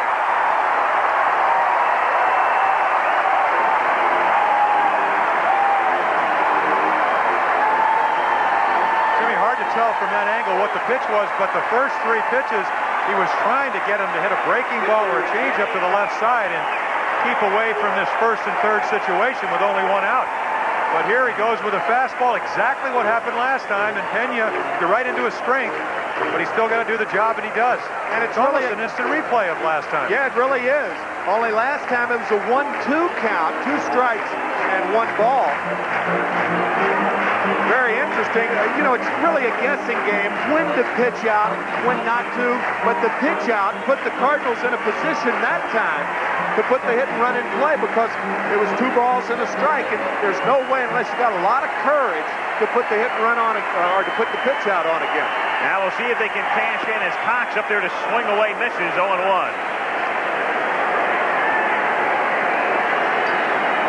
Leiva sending the signs down to Cox. 1 out, first and third. We mentioned before the squeeze was highly unlikely before first and third. Nobody out. A little more likely with 1 out. Well, even if you get Kendall thrown out at home, you have a runner in scoring position. The problem, of course, is and then Cox has to hit with 2 outs. So if he is a contact hitter, you might let him swing away, hope that he doesn't hit in a double play, a ground ball to the right side, or a fly ball scores a run. 0-1 with 1 out.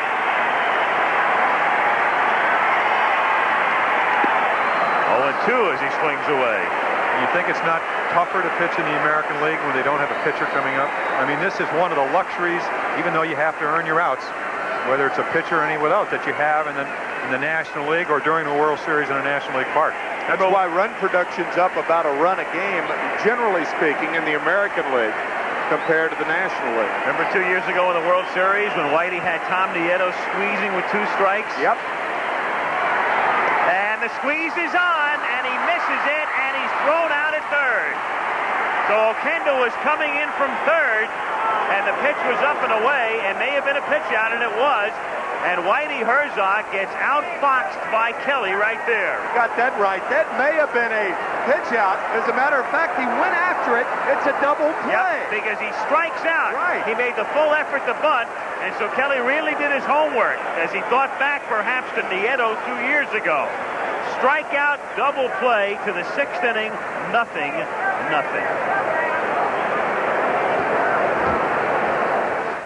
Success Stories, Brought to you by Citicorp. During his 10 years in the major leagues, infielder Al Weiss had a reputation of good field, no hit. But in the 1969 World Series, Al changed all of that. Batting .455 and hitting a key home run in the 5th and final game, Weiss helped power the Miracle Mets past the heavily favored Baltimore Orioles. Al Weiss had survived on his defensive skills, but it was his bat that succeeded in helping the Mets achieve their first ever World Championship. You can see the dream of success in the eyes of people all across America. At Citicorp, we understand the dream. That's why, as Citicorp and Citibank, we've become America's largest financial services organization, already helping 1 in every 5 American families, with more home mortgages, more student loans, more MasterCard and Visa cards than any other company. We'd like you to get to know us better. Citicorp, because Americans want to succeed, not just survive.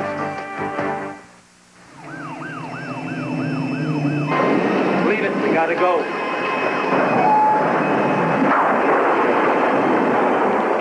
I own an insurance agency. I knew people would be coming to me to help them put their lives back together. George. I called Aetna. You've got 4 computer terminals coming down air freight tomorrow. We'll restore... When you've got the best in the business behind you, you're covered. You can do some things. What if things you never thought of in color were suddenly in color? That's how we thought of our new Delta faucets.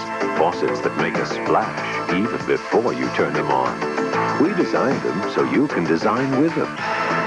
Colorful Delta faucets. They'll color the whole way you look at faucets. And maybe everything else. Delta washerless faucets. Designs that last. This ABC Sports exclusive is being brought to you by Merrill Lynch.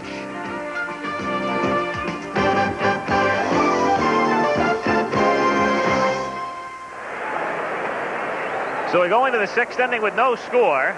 Puckett, Herbeck, and Gaetti coming up. Cox and Blyleven, and a bizarre and unusual ending to the 5th inning.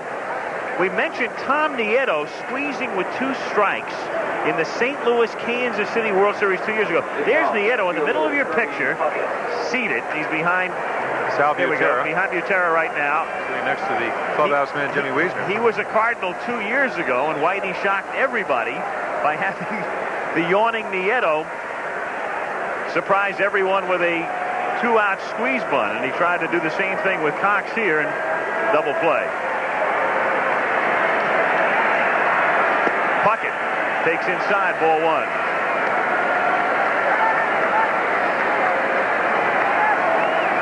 Tom Brunansky, we understand, leaves his glove and his cap on top of one of our cameras as a good luck charm or symbol as it's grounded to third. And Oquendo throws Puckett out as the Kirby's woes continue. One away here in the 6th inning.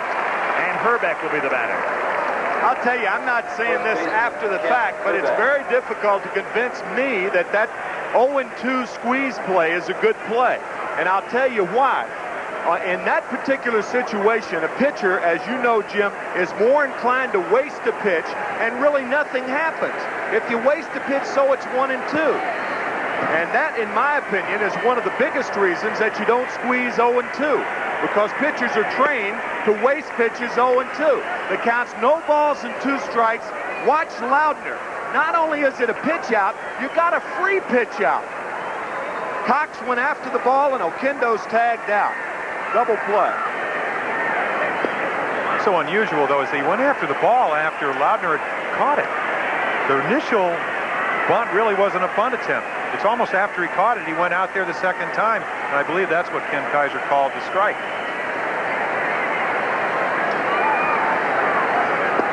Two and 1 the count. 1 out, bases empty, no score in the 6th inning. I'll tell you, it's certainly an unlikely situation to put a squeeze on in that particular situation, because if you miss the bunt, it's a strikeout. Coleman and Herbeck on. So 2 down, and Gary Gaetti is the batter.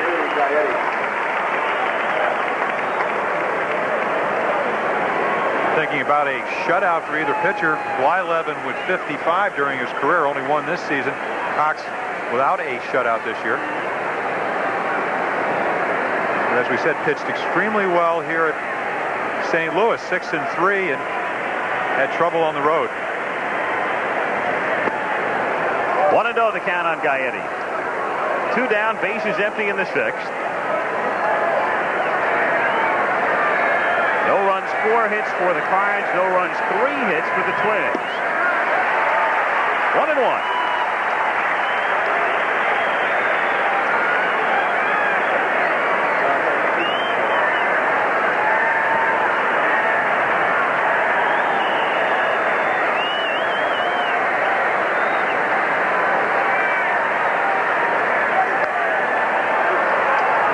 Well, really something that's holding true. Mike Rourke, who's a pitching coach for St. Louis, said that when you have a lot of ability, and the 2 pitchers we're seeing tonight do have that, all you have to do is make 4 or 5 or 6 pitches when you need to.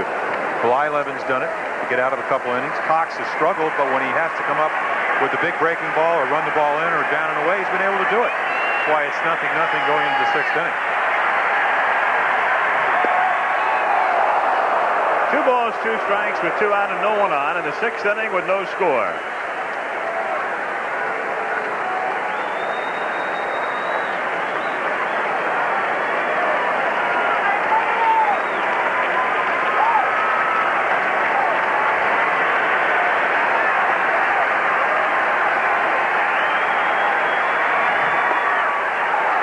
And he's pulled out on strikes.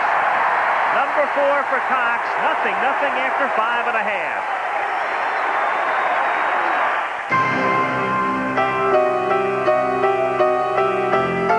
This is the home of the world-famous Clydesdales. A symbol of Budweiser's long tradition of quality. The finest ingredients, beechwood aging, and a special touch of care and pride. No other brewer has such a tradition of quality to live up to. But then, no other brewer makes the king of beers. After all, this Bud's for you. Pamela Hall, top buyer around the world trips. You call your own shots. It's fun. But weren't you just caught trying to call America from Paris? A silly misunderstanding. By stuffing Greek drachma into a French phone? I thought they'd fit. And you need the AT&T card. Oh? With the AT&T card, you never need coins, even overseas. Your calls are billed automatically to your phone back home. Beautiful. So you'll take it, Pam? It's the perfect accessory. To get the AT&T card, dial 1-800-CALL-ATT. A sage once said that there is opportunity in every calamity. We believe the economic picture is much better than the recent stock market decline would suggest. Investors willing to assume the risk might now look for opportunities in stocks of good companies. More conservative investors might consider high-quality bonds. A sudden market decline can be the best time to look for value with professional guidance. At Merrill Lynch, we're ready to help. How does the advanced new Chevy half-ton stand up to Ford? Chevy gives you more standard power than Ford, more cab room, more shoulder room, more 2-sided galvanized steel, new 2-tier loading, and a bigger, heavier frame. So how does Ford stand up to the first all-new full-size pickup introduced in this decade? Not very well. The heartbeat of America. Test drive it. That's today's Chevy truck. Goodyear blimp hovering high above Busch Stadium. Right. On a beautiful and clear night. And earlier tonight, as is the custom here, August A. Busch Jr. came in on his Clydesdale-powered wagon.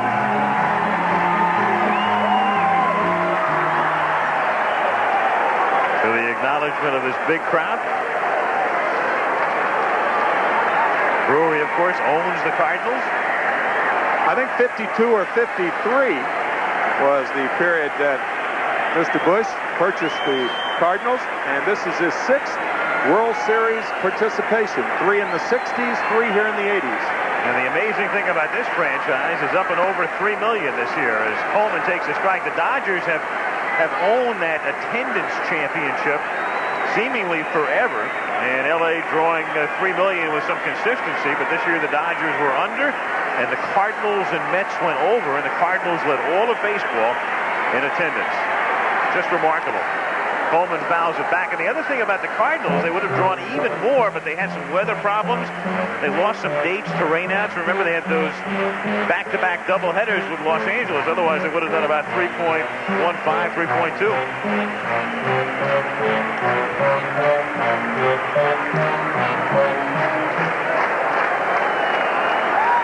Funny, for the Cardinals, only the bottom part of the order has done any damage. Jose Oquendo and Tony Pena with 2 hits apiece.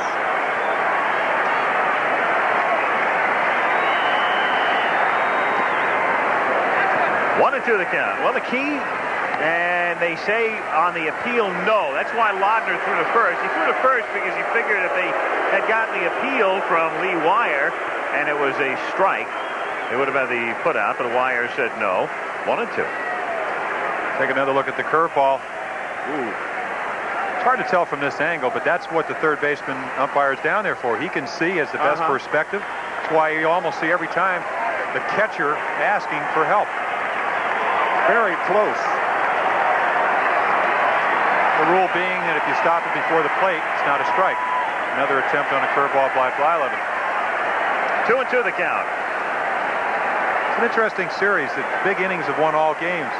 7-run in the first, 6 in the second for the Twins, and then for the Cardinals, even though they were second to the Mets in 3-run innings this year, which is, I think, a lot of people would find amazing. 3 runs in that third game, and then, 6 runs in the fourth yesterday. It may not take a big inning to win this game. Big inning might be 1 run. That's grounded down to Herbeck, who stays with a wicked hop, and not in time.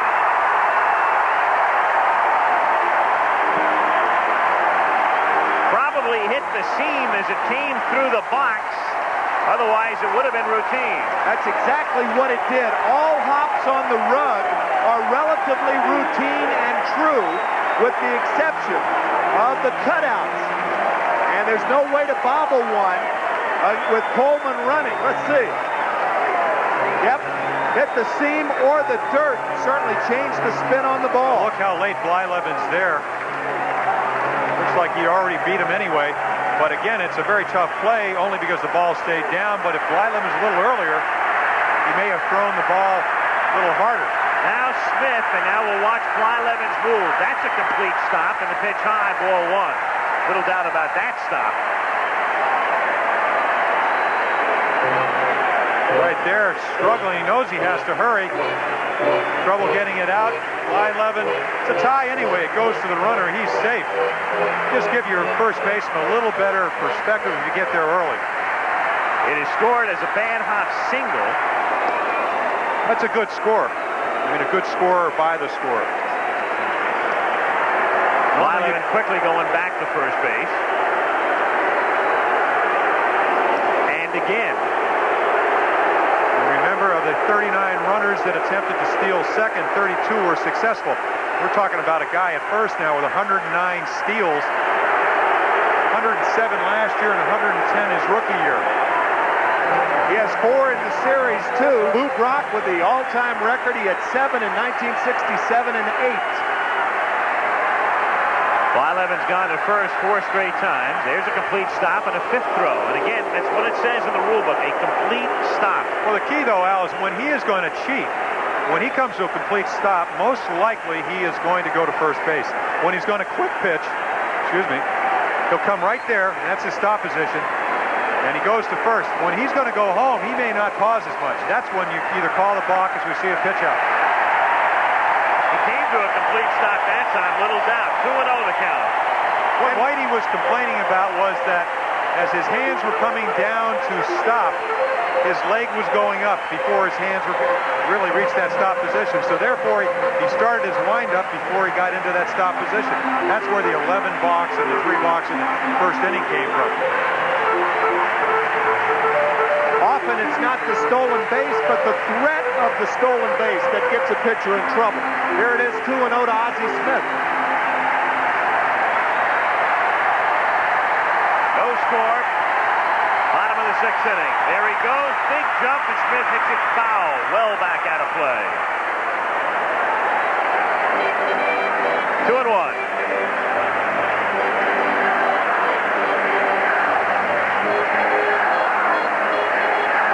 Look at Vince Coleman's jump. Excellent.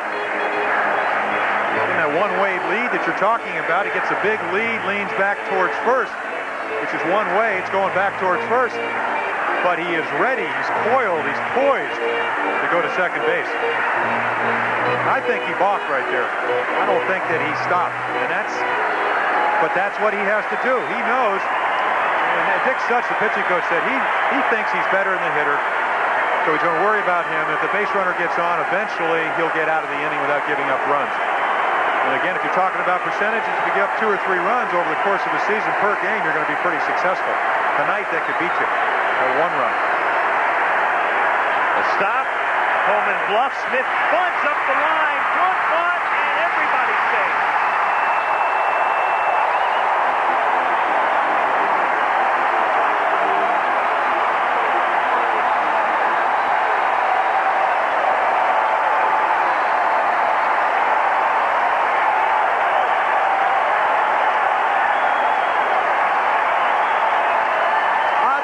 In an article in the St. Louis paper today, offended because the media was referring to certain types of innings as Cardinal types of innings. Well, this is how the Cardinals score their runs. An infield hit for Vince Coleman, a bunt single for Ozzie Smith. It typifies the way they have to score runs. And it's only the 2nd time in the World Series that Coleman and Smith have gotten on back-to-back.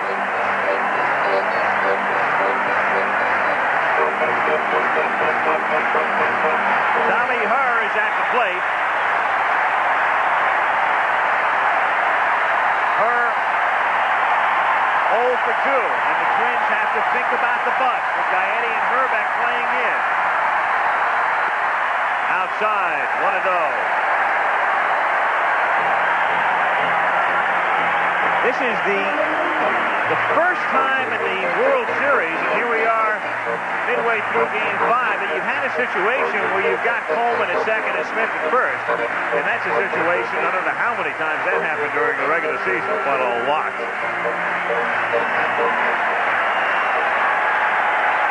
Nobody out, no score.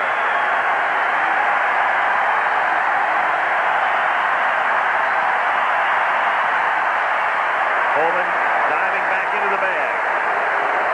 What Gary Gaetti is trying to do is just cut down the lead. Coleman stole third base 24 times, only thrown out 5 times, so he is very capable of cruising into third. I don't think in this situation he's going to steal. But again, as you said, when you have fast guys on the base, it changes the rhythm, it changes the pitch selection, and now Herr's got the count 1-0, which is a favorable count for him. So Whitey has many options, as does Herr.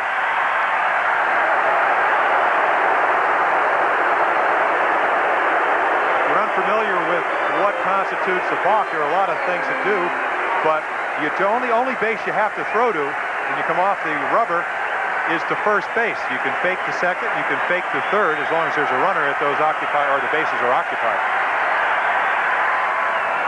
1-1. Curveball in a bunting situation. It's something I always heard when I first started. Guys trying to bunt, you throw them high fastballs. I always felt it was much more difficult to bunt a curveball, mainly because of the position of the bat. They always tell you that you want to have the fat end of the bat up, you want to have an angle, and the minute they throw that big breaker, what happens is that you kind of reverse the handle. You're darting for the ball. A high fastball, you just lay the bat in front of it. I know it might induce a pop-up, but I think a good tight breaking ball is a great pitch to throw in a bunt situation, because if you bunt through it, you're looking at a possible chance to pick somebody off. In the air, foul, and now it's 1-2. Obviously, Bert, Blyleven is taking, to your theory, that's the 3rd straight curveball that he's thrown Tommy Herr. know why I say that is when you say, normally when you take batting practice, they'll say bunt 2 and hit 8 the first round or 10 or something like that. They never throw you a breaking ball. They just kind of lob it in there. You bunt it to first and third or whatever. All of a sudden you have a guy with one of the best curved balls in the history of baseball throwing you his best pitch.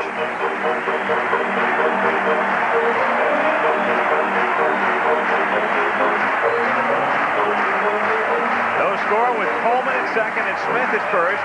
1 and 2 on Tommy Herr with Dreesen on deck in the 6th inning.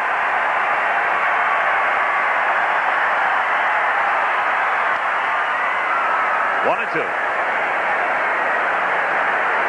Tommy Herr, as you look at Nick Blyleven, the third base coach, Herr having a tough postseason. The one thing he is doing, though, is making some contact. He has only struck out once in 44 postseason at-bats, so he does figure to put the ball in play. Coleman at second, Smith at first. Much better hitter from the right side. Almost close to 300 at 297, only 242 from the left side, so the edge to Blyleven as far as which side of the plate you want him on. Still a ball and 2 strikes. Tell you, if Blyleven had turned to throw to Gagne then, Gagne working the daylight play, and that's a play where the shortstop breaks, and if the runner doesn't break back to second base, then there is daylight, or in this case, nightlight, between the runner and the shortstop. It's a blind play. Watch Gagne. See, from a pitcher's angle, there's daylight there. He turns and throws. It's a blind play. And another fake by Lombardozzi. But had Bert done that, they would have nailed Coleman. Remember, Coleman was picked off the second base in the National League Championship Series against the Giants. I believe it was Dravecki. Yeah, right.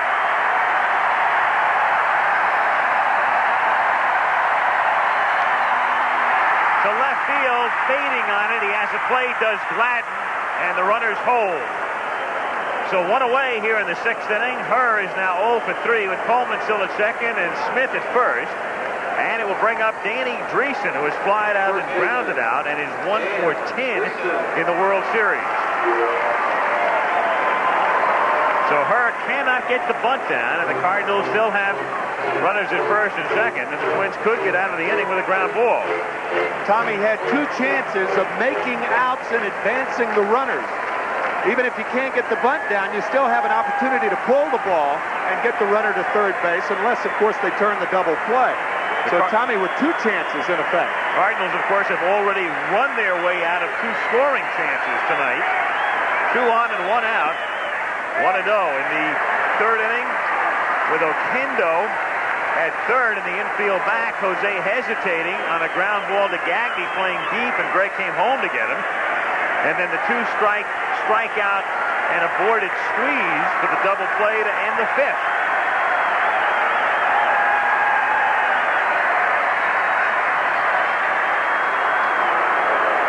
Because of Dreesen, really, his ability to hit the ball at the middle, that's where they're playing him. So actually, they always say the easiest base to steal is third base because you can get a bigger lead.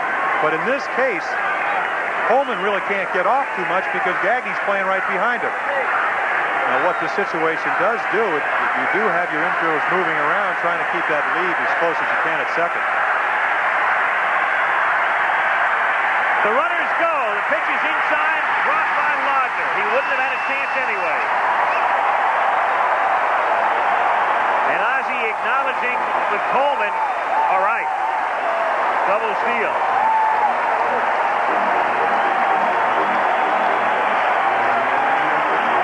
Not only did he have a good jump, but watch the pitch that Laudner has to handle. A curveball down and in, and he can't grip it. And even had he gripped it, there's no way to get Vince Coleman.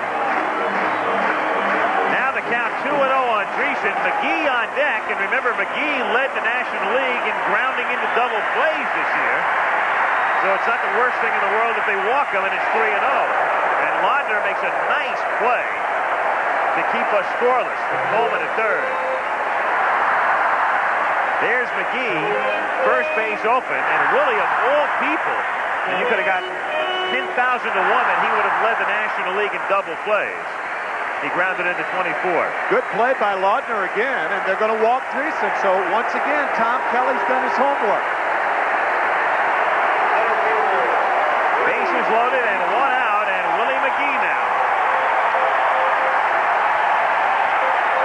He also drove in 105 runs this year, too. And he's also hitting .467 in this series coming into this game, even though he's 0 for 2 tonight. So, but your playing percentages.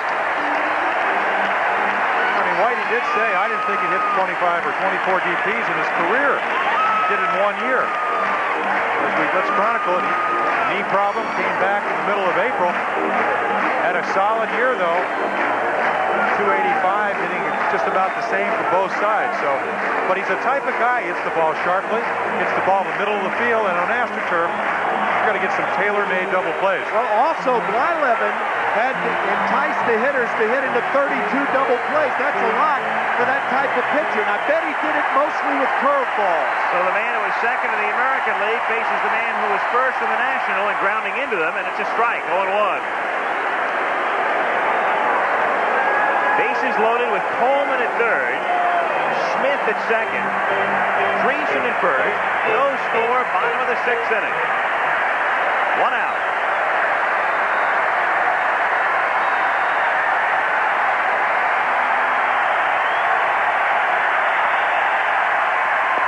Oh, and 2, another curve. See, with the curveball that Blyleven has, for the most part, a hitter's going to hit the top half of the ball because it's biting down. Jim has talked about that tight spin so much. And I would think McGee would get another one here. No time to waste any. In the World Series, McGee is now 0 for 5 against Blyleven, including 3 strikeouts.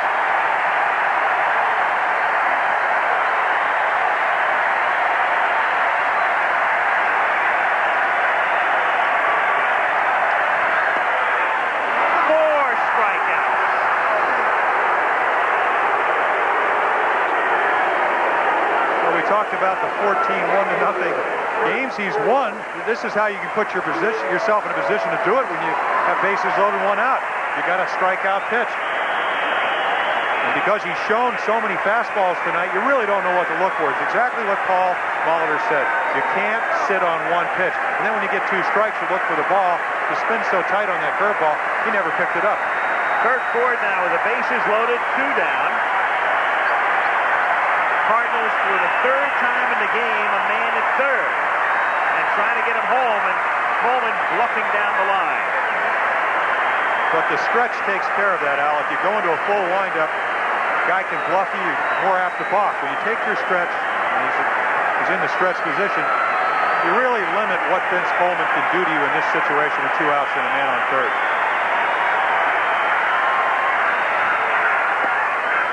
1-0. You know that any pitch you throw is going to beat him to home plate, so he doesn't make you rush your delivery. That's why you work with the stretch. Exactly, and what's happened is I think he's more worried about Kurt Ford. Had 2 base hits and a walk up in Minnesota against him. Tonight he's pitched him very well. A little pop up to third base and a ground ball. How many times do you see a runner at third base draw a throw from a pitcher? When it's Vince Coleman, you got a chance of seeing it happening.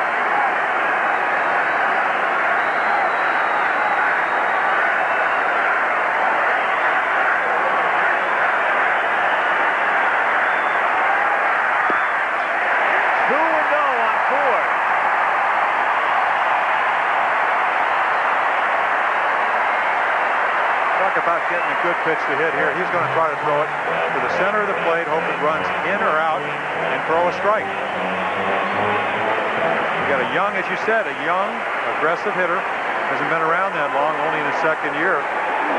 Will he be patient? Will he get a good pitch to hit? That's the question here. I don't think Blyleven can afford to really find out. He's got to throw a strike.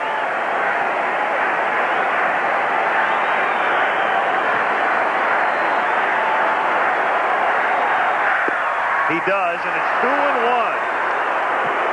Fastball on the inner half.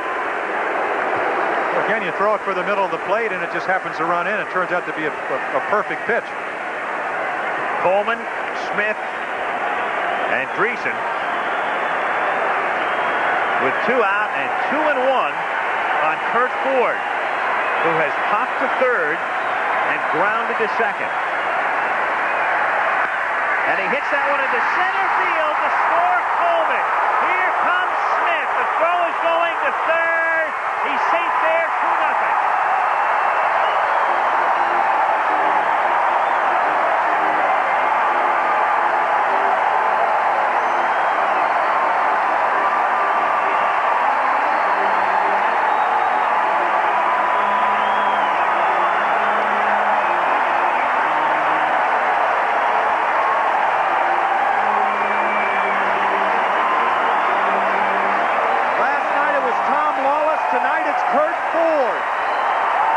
Ford missed 2 months of the season, as Jim Palmer has been saying, with that bad, broken right hand.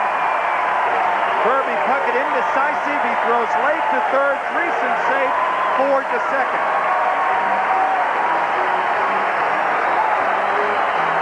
New hero every day. Yeah, had Dreesen been out on that play, Smith was across the plate. So it would have ended the inning, but it still would have been 2-0. There's Coleman. And Kelly goes to the mound, and they get active in the bullpen. I believe right here, when you consider that both Oquendo and Pena have 2 hits apiece, he's coming out to see who Bert Blyleven wants to pitch to. Let him make the decision. As we said, over 4,000 innings, you should take a look at Keith Atherton. It's not to the point where he's so tired he's going to take him out at this point. Another base hit might do that. But who do you want to pitch to? You want to pitch around somebody? You want to make the perfect pitch? And Oquendo's hit the fastball to left. He's hit a changeup to center, and Pena's hit 2 fastballs away to right field. So maybe you want to change the pattern. And maybe that's why Tom Kelly communicates so well. He's going out to see what he wants to do. Leave it up to him. Meanwhile, the Cardinals have taken a bad hot single and used that as a fulcrum for a 2-0 lead. That and an Ozzie Smith bunt, and then Ford's 2-out single. But the inning started when Coleman hit one through the dirt, and Herbeck couldn't handle it. Strike. 1-1. Dreesen to third, and Ford, who advanced to second on the throw to third, away to his lead. Looks so pristine as far as this being a Cardinal inning is that on a 2-1 pitch, Ford didn't try to jerk it. Get it right back up the middle. Get a 2-0 lead. Cardinal baseball. 2-1. Pristine. Outstanding. A clean hit up the middle. Well, Blyleven can afford to throw the breaking balls to Oquendo right now, even when he's behind in the count, even though because first base is open. He's got a place to put him. He couldn't do that with Ford hitting. 3-1 on Oquendo. Pena on deck. Look at another breaking ball here. That's why with the bases loaded, staying ahead is so important. With the bases loaded, it's doubly important because once you fall behind, you have to come in with the pitch that you get over best. And that was the fastball, and Ford caught up with it. The count is full. Breaking pitch, 3-2. And that's why Oquendo almost hit 300 from the left side. He was looking for that pitch. And that's what you got to do. I mean, that's what's so impressive about Oquendo and Ford. They sit on the bench during this game, not only when they're hitting, and concentrate on what he's doing. And they've seen the breaking ball behind in the count, and there he's looking for it, just fouled it off.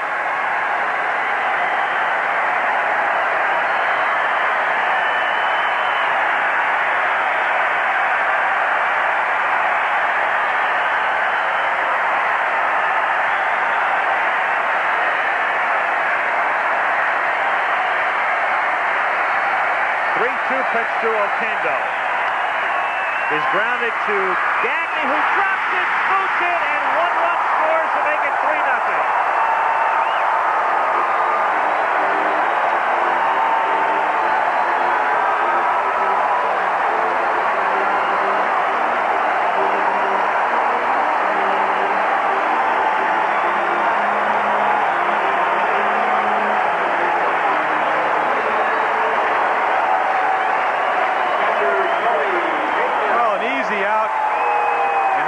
terminology vernacular is when you miss one like that, you kicked it, and he eventually did do that. Play he makes just about every time. I mean, as you said, Al, best defensive club in the American League, least amount of errors. He'll tell you should have made it. We all know that.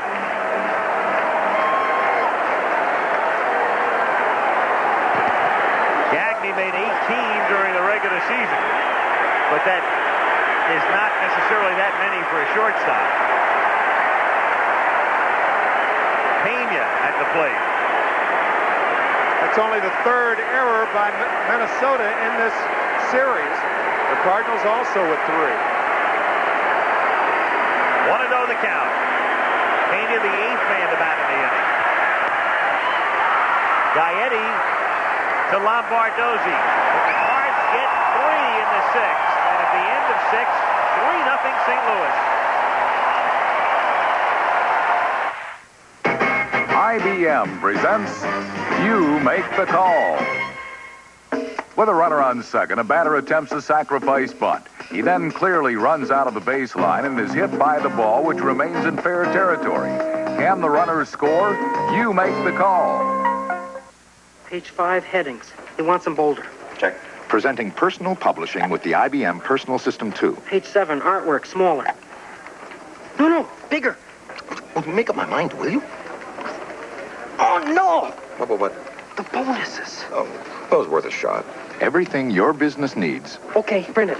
To create quality documents in-house on short notice. I'd like you to make a few changes.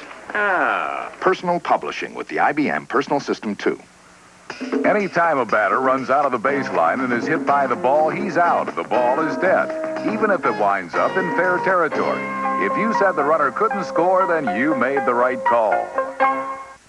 Well, Bob, here it is. Top of the ninth, 2 out. Kaminsky's at bat. And here's the pitch. Uh-oh, that ball's going. You can kiss that, baby. Holy cow, it hit the Stroh's billboard in right field. I know that 30-pack is big. But, Jim, would you look at the size of that billboard? I know, Bob. That's what Kaminsky was looking at. And look who just got tagged out at second. The Stroh's 15 and 30-pack. With more cans in every case, what more could you ask for? Next Thursday, the good guys make it happen. First, me, Sledgehammer, handing out justice with a G. Then, it's the Charmings with comedy that'll knock your socks off. Then, he's bad. He's mad. He's the Clint with a glint in his magnum. Clint Eastwood. Yeah, you could say that. Whoa. The big guy goes over the edge in the network television premiere of Tightrope. And you thought there was nothing around to make your day. Thursday. This is what started the bottom of the 6th inning. The bad hop infield single by Vince Coleman. Watch the hop. It stayed down. Burbeck can't retrieve it in time. A very close play at first. I mean, very close. Now here's Kurt Ford with a count 2 balls and a strike. So you saw what started it, and for the most part, what interrupted it. Jose Oquendo ended the scoring on the error by Greg Gagne, 3-0 Cardinals. So now Danny Cox with the Cardinals 3 runs, 7 hits, and no errors, and the Twins no runs, 3 hits, and 1 error. Will face Brunansky, Laudner, and Lombardozzi, and after sort of a shaky beginning, and there's Blyleven, Cox not really in complete rhythm, even though he is working on a shutout. He has now retired 9 of the last 10 men he has faced, so he is very much in the groove. Well, they always say the sign of a good pitcher is you can win when you don't have everything going for you, and that's certainly been the case tonight. You can see he's mixed up his pitches in the changeup even more so. Did not throw any. I don't think he threw one the first 3 innings, and he's been using it very effectively the last 3 to get here to the 7th inning. Now, meanwhile, Cox is in the mid-70s in terms of pitches. What Whitey, of course, would love more than anything else would be 5-run bottom of the inning. And a huge lead, because what he has to begin to also think about right now is Danny Cox, a 7th game possibility. And he'd have to pitch that on 2 days rest. Laudner, swing and a miss, 0-1. That was his 76th pitch. So he's on a pace on which, if he went all the way, he'd throw about 112.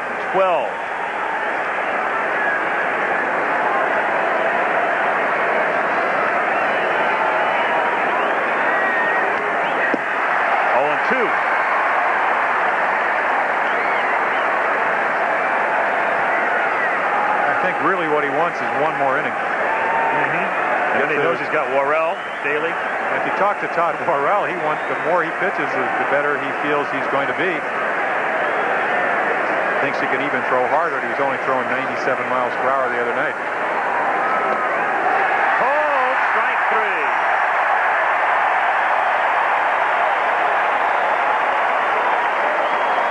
Bernansky shaking his head and giving way now to Wadner. And Tom Kelly, much as Whitey was dreaming about Lambert, the runway at Lambert the other night, I think Tom is thinking about the runway at Minneapolis-St. Paul. The only thing that makes that, and maybe this is what makes Danny Cox's slider so good, is the way he caught that ball. Almost handcuffed him a little bit, Tim. Widen the bullpen busy. It's 3-0, top of the 7th. The pitcher, if anybody gets on, Bert Blyleven's spot is hitting, and no action in the bullpen. Atherton was up in the last inning because Blyleven was in trouble, but he's not. And so nothing happening in the Minnesota pen at the moment. Maybe Keith is ready, but if Minnesota has a big inning, I suppose, then Berenguer or Schatzeder or perhaps Reardon could get ready.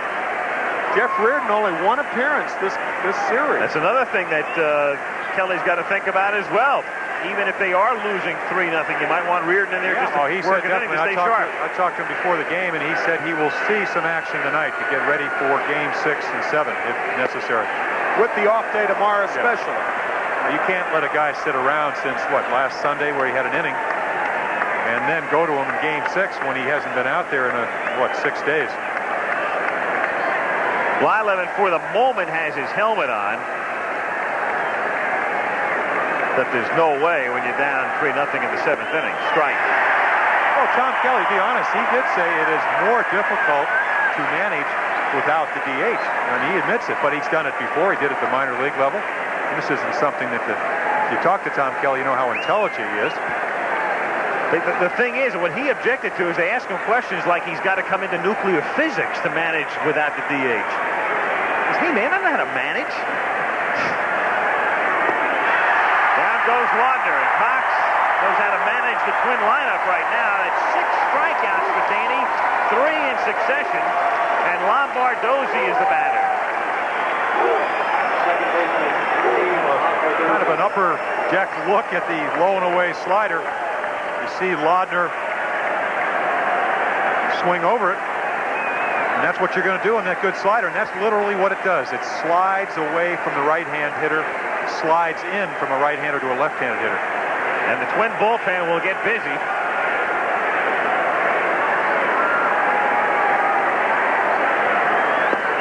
As Lombardozzi takes a strike. 0-1.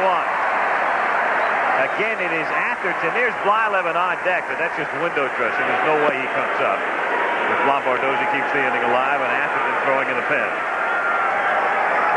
Bert out of the on-deck circle because the rules say somebody has to be out of the on-deck circle. 1-1.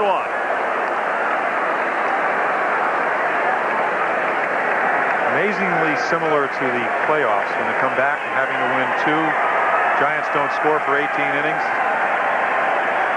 8 runs come into here. 1 and 2 runs. None tonight.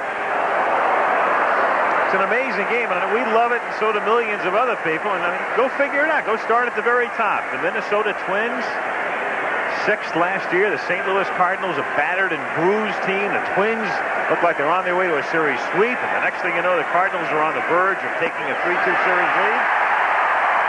Go figure it. I think what's the stat that it's only the 2nd time in World Series history that 2 teams with losing records were in the World Series the next year. The only other time, oddly enough, it was the Twins in '65 against the Dodgers. And LA 1-7. The 2-out rally caps. 3-2.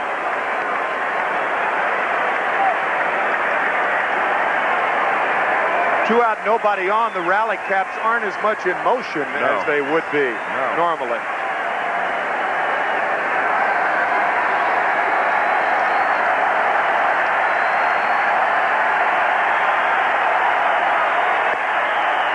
Loses him. So Lombardozzi with the walk, and he becomes the first base runner for the Twins since the 5th inning when Steve led off with a single. Blyleven called back. Rourke on the phone to the Cardinal bullpen, and Gene Larkin will come up. Does that magnify the error by Greg Gagne? It's only 2-0 every time anybody gets on. The tying runs at the plate. It's not to really add more blame because, you know, it was just an obvious play that he makes just about every time, but it does change the strategy of the game, both from Tom Kelly's standpoint and from Whitey Herzog's. And Todd Worrell will get ready to start throwing in the St. Louis bullpen.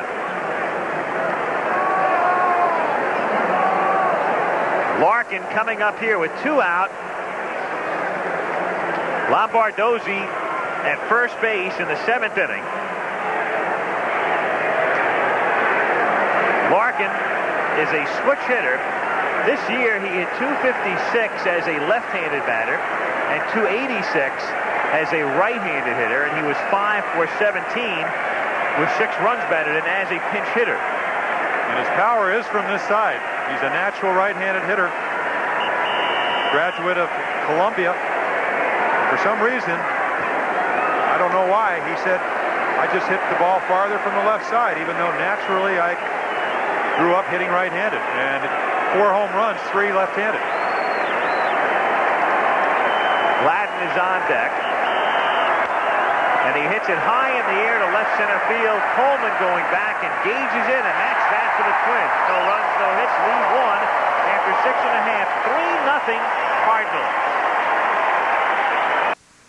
The Cardinals and the Twins return to the Metrodome for Game 6 of the World Series. Then a Pac-10 matchup as California meets 8th-ranked UCLA. Saturday on ABC. Today you need an insurance company that looks out for you year after year. A company with experience, measured in centuries instead of years. A company with a firm financial footing. You need the Hartford, the insurance people of ITT. When you need us most, we're at our best. That's the Hartford difference. When you compare the price of a Toyota Camry with the price of a Honda Accord, don't forget to include all your costs, like repairs and maintenance and depreciation. Because over a 4-year period, the Accord could cost hundreds and hundreds of dollars more to keep up than a Camry. Hundreds and hundreds of dollars. So see your Toyota dealer today and keep your car costs from going out of sight. I've got a message for you. This is the shape of fear. You're not going to like it. This is the color of hell. What is it? And this is the power of the Prince of Darkness. From John Carpenter, director of Halloween. A vision of the most powerful evil of all. Prince of Darkness. Where are you? Rated R. Starts tomorrow at theaters everywhere. I'm Gene Gleason. Dallas Raines will tell us how long this rainstorm is going to last. Bill Press comments on President Reagan's news conference tonight, and Jim Hill has highlights of tonight's World Series game at 11. Slime Time starts at 7:30 Thursday, October 29th.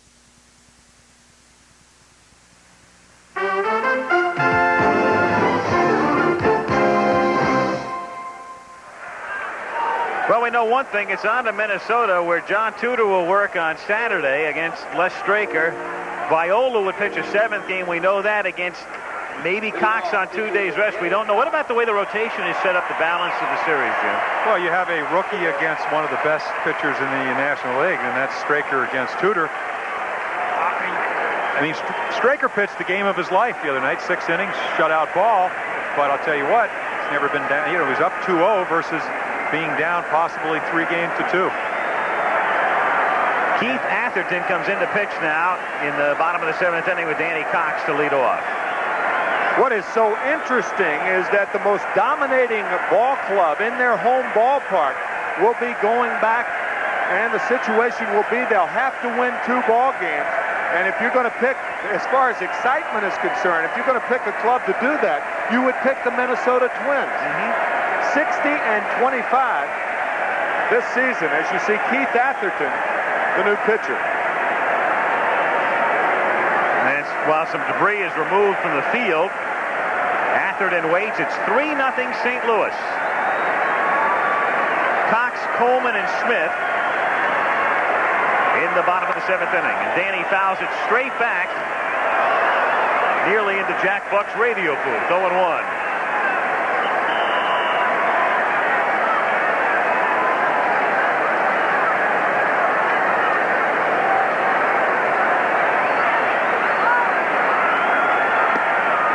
The count.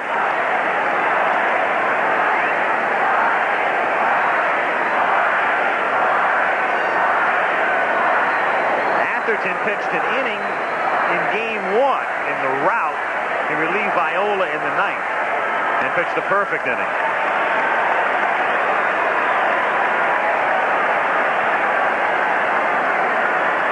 Keith Atherton, very interesting. He and his wife have twins.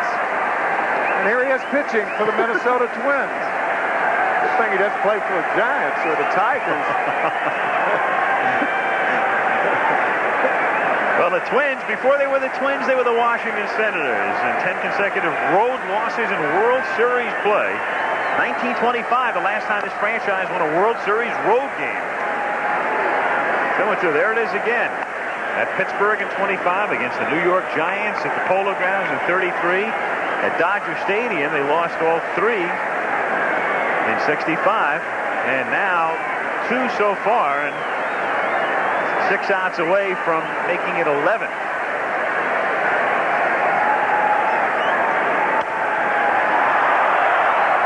Still 2-2. Tom Kelly, who watched his team come into St. Louis up 2 games to nothing, is now watching the World Series even at 2 games apiece, and his ball club trailing. Cardinals 3, Twins nothing. Bert Blyleven out of the game in the bottom of the 7th inning. Danny Cox, who's pitched brilliantly for St. Louis, leading things off and grounding one to Bardozzi. 1 away here in the 7th inning, and Coleman will be the batter. This Sunday, an international first on ABC Sports, the Soviet national basketball team takes on the NBA's Milwaukee Bucks in Milwaukee. The McDonald's Basketball Open tips off live 3:30 Eastern this Sunday on ABC Sports. And then on Sunday night, if we go to 7, 8 o'clock Eastern time, would be Game 7. Meanwhile, remember, it's a day game on Saturday. Day game Saturday for Game 6, 3:30 Eastern, 12:30 Pacific time.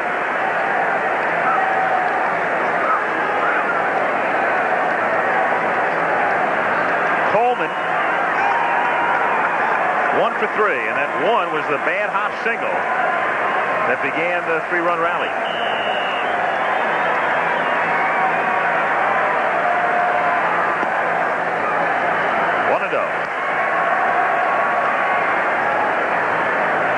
Such a painful way for Blyleven to give up those 3 runs. Oh, I agree. Make good pitches, but then again, a very joyous hop for Vince Coleman.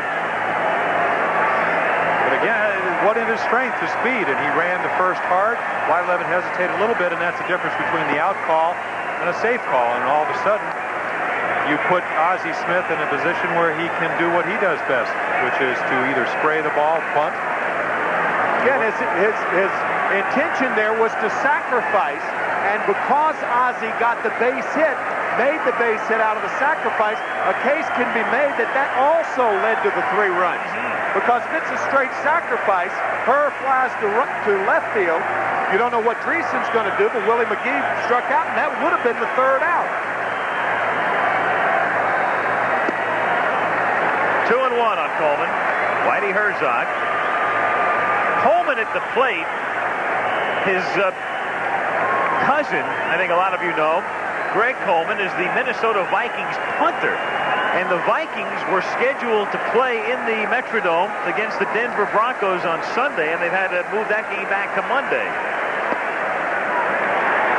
3-1. That's what we were talking about last night. Vince Coleman's career year this year is because he takes pitches. I mean, they're going to throw that same pitch. 2-1. That's now it's ball 3. He's going to throw him another fastball right down the middle of the plate. He's going to get the same pitch 3-2 because if you walk him, it's a double. 3-1 to Coleman. Is ball 4. So Vince is on, and up comes Smith. Reardon in the bullpen. Meanwhile, we understand that the football game in Minnesota will be moved to Monday only if there is a 7th game with the Broncos playing the Vikings. Ozzie Smith, 1 for 3.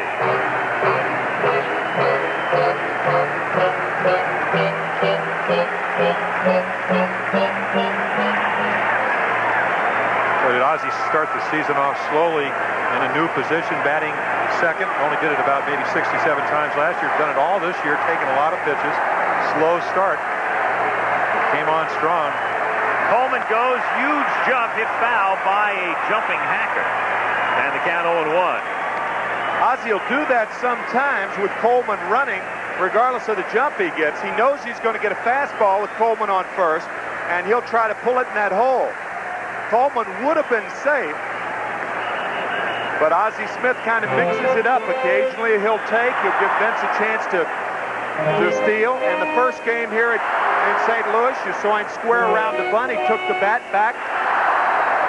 He mixes it up. As a matter of fact, we've spoken about the fact that he's driven in 75 runs this year. 32 times he drove in Coleman. And Smith, who broke his bat, back up with a new piece of wood with a count 0-1, and Coleman at first base. 1 away.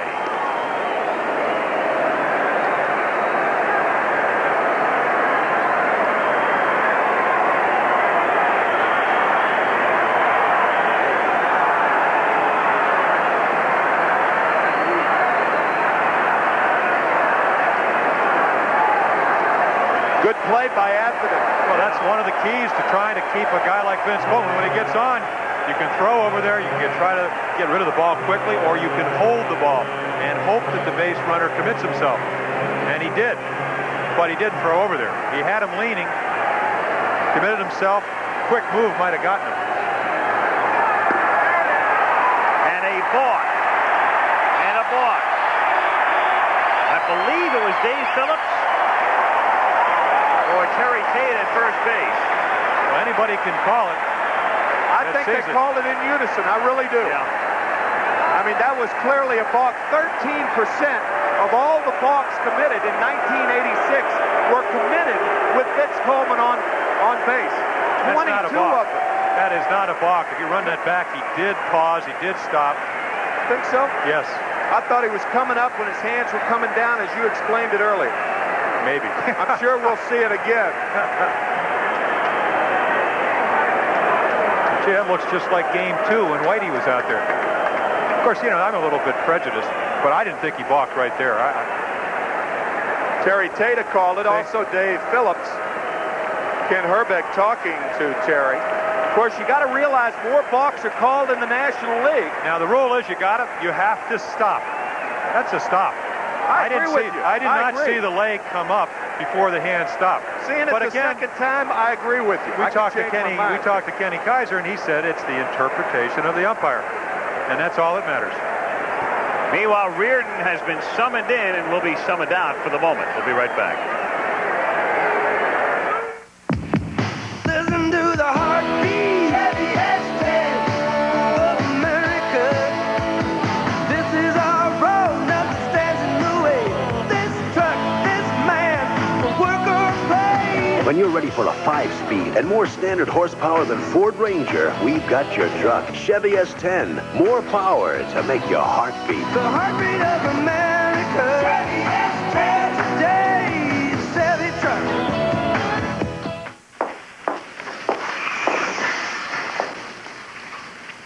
Do me a favor. Don't cheer me up. James, you lost an arm. That's not the end. I lost my work. I'm a liability. You're not going to settle for that. James was my best driver. She said he's still your best driver. I don't know how you're going to do this. No. She works for Aetna. Aetna carries our insurance. Company with people like that woman's got something going for it, I tell you.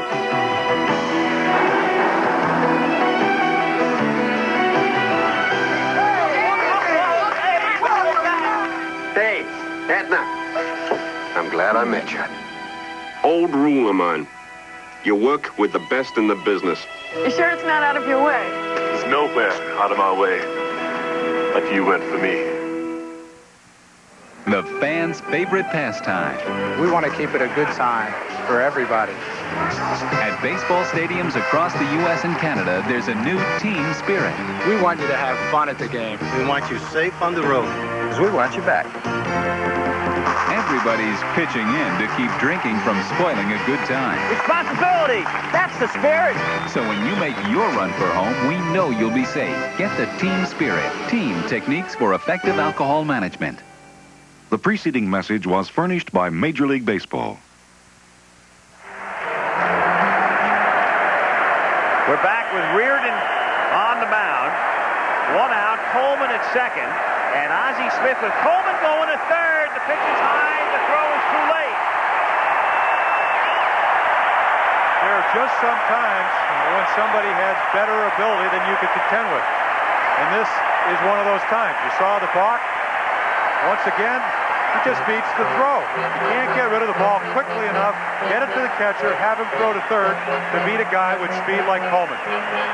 First guy in National League history to ever steal over 100 bases 3 times. And I hope Ricky Henderson was not sitting at home the other night and thought that I said Major League history, and I might have said that because he did it not 3 years in a row, but 3 times. Smith fouls it away with the infield playing in, and the count 1 ball and 2 strikes. That, by the way, is the 6th stolen base in the World Series, one short of Luke Rock's record, set twice.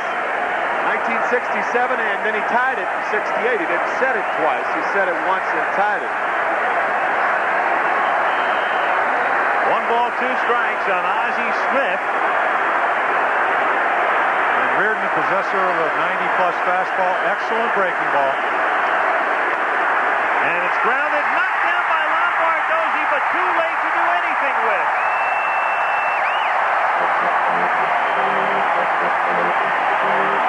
For nothing.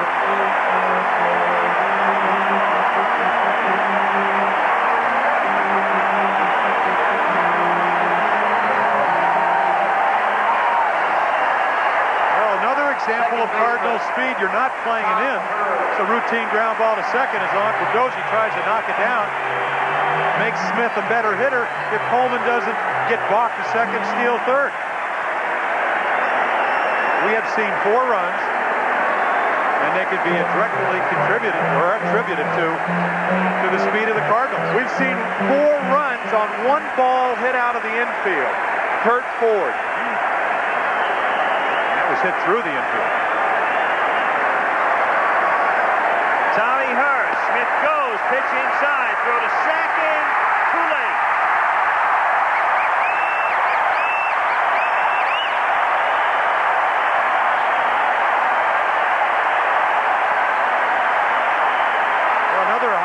Kick.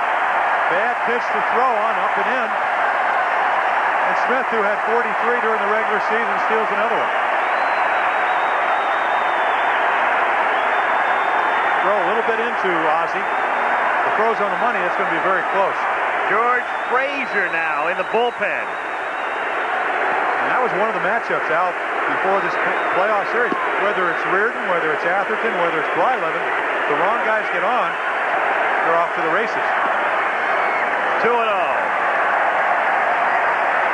the only way you could contend with that is to put runs on the board like the Twins did in game 1 and 2. And they still ran, but it doesn't matter then. That's the thing about speed. You don't have to hit to be productive. If you have to hit to be productive, I mean, you actually have to make contact with the ball. A power hitter for the long ball with speed, not so. 2-1 the count.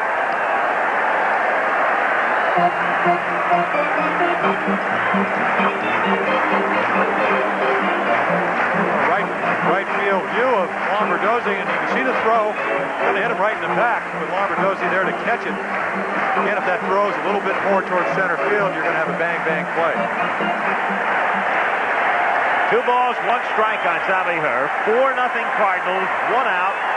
Bottom of the 7th. Ripped into shallow left center field, actually a looper. off the handle, and it's caught by Gagne for the second out. Jimmy, you're an ex-catcher. What does it feel like when you know they're going to run and you can't do much about it? Well, you feel like you're antsy, trying to come out of the crouch a little bit too quickly. You start doing things that you can't do.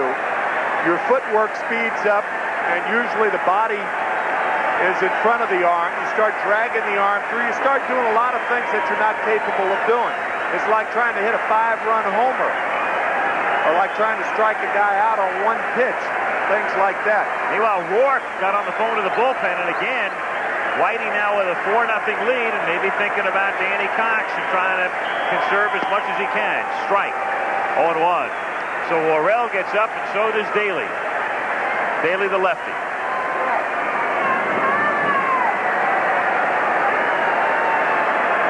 Dan Dreesen.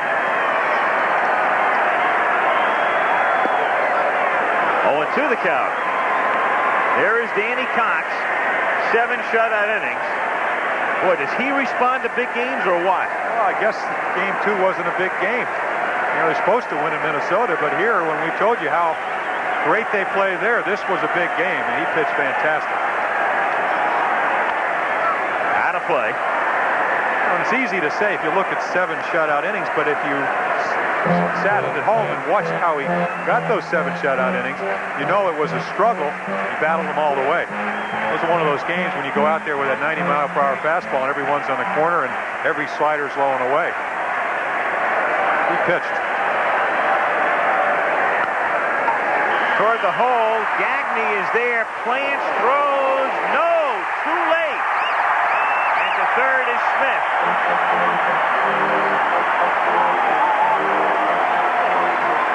Dreesen, for an elder statesman, still run fairly well. When he first came up, he was very fast. A good pitch if you're going to hit it to the left side to get out of the box. You can see him out on his front foot. Timmy said in the first game, that's one of Gagne's strengths, to be able to plant. Looked out to me. Yeah, he was out. He did. Yes, sir. One of the few calls I don't agree with in this World Series. Umpires have done a good job. Have not, as we talked to Kenny Kaiser, really been an obtrusive factor. They've just done their jobs. And the only argument was Whitey talking about Blyleven walking. As McGee fouls it back in the count 0-1.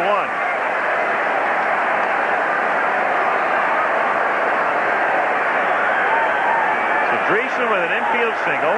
Runners at first and third. 2 down, bottom of the 7th inning. 4-0 St. Louis. Smith to his lead at third. Dreesen held by Herbeck at first. 0-2. Willie tonight has been stymied. Grounded out, struck out twice, but he still has 7 hits, 7 for 18 in the series. But a tough time through his career, facing Reardon, who, of course, in the National League was with the Mets, and then the Expos.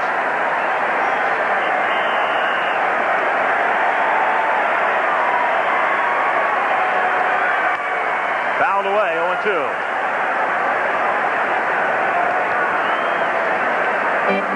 The point you made about Dreesen getting down there quickly for an elder statesman. If you don't have a job, you get signed to a AAA contract in early June, and then you find yourself in a World Series, it'll make you a couple of steps quicker.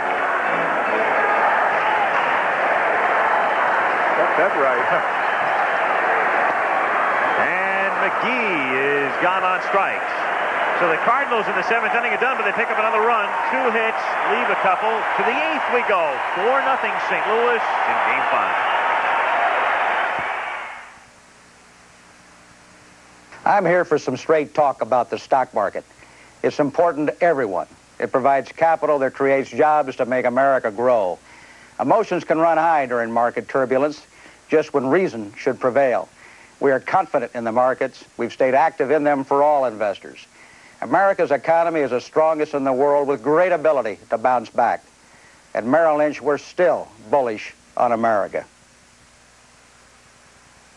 There are facts about quality Pennzoil motor oil you should know.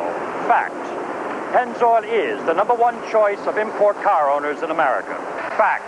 Pennzoil is also the #1 choice among small engine car owners, import and American. For a longer lasting car engine, using the right quality motor oil is the smartest thing you can do. And that's why more import and American small engine car owners use Pennzoil. Pennzoil, the standard of protection since 1889. I'm scrunching in my mouth. It's super good. In McDonald's, we're tossing salads fresh all day, every day. The chef salad is super. The ham, the cheese, the turkey. You name it, it's got it here. I could run in and get a salad, and kids could get hamburgers. The chicken salad oriental. It's just like my grandmother would make. Look at these big pieces of chicken. Look at that. And it's always been fresh any time of day. It's so fresh. What more could you want? Tossed fresh all day. Make McDonald's salads. I'm going to eat a lot of them. I'll get it, Alex. Mel's Market. Here's your order. What order? Side of beef. I didn't order. Here's your delivery, sir. What delivery? Your Stroh's 30 packs. Stroh's. Alex? Nah. Stroh's and Stroh Light. Fire brewed for smooth, consistent taste. And with 30 packs, you get more beer. Pardon? Pierre's Pet Shop. Here's your poodle. Oh. Alex. This ABC Sports exclusive is being brought to you by Aetna and its agents and brokers across America. Work with the best in the business, Aetna.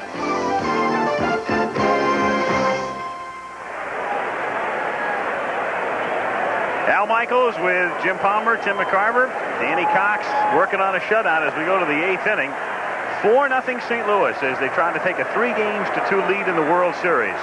You know, looking back, remember when Okendo was thrown out on the aborted squeeze and then the double play? It goes into the books as a caught stealing.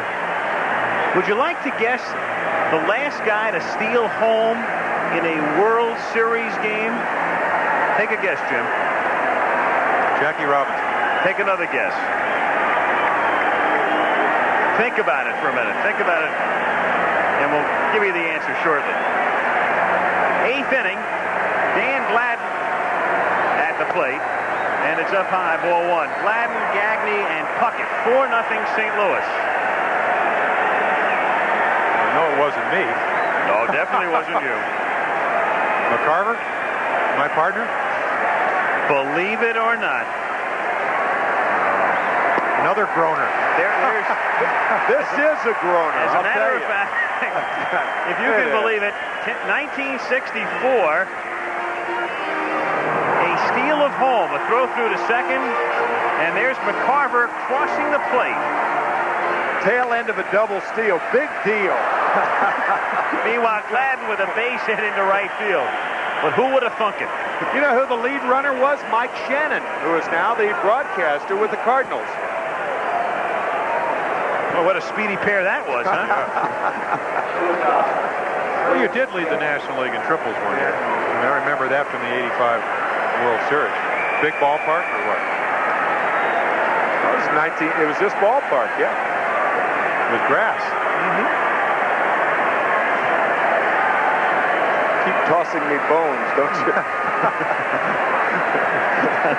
Well, when are you going to tell everybody I walked with the bases loaded? They pitched around me in the '70 World Series.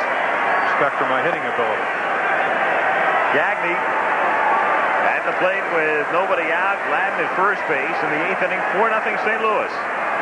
And Ozzie Smith now going to the mound in the bullpen. Again, it's the righty Worrell and the lefty Daly.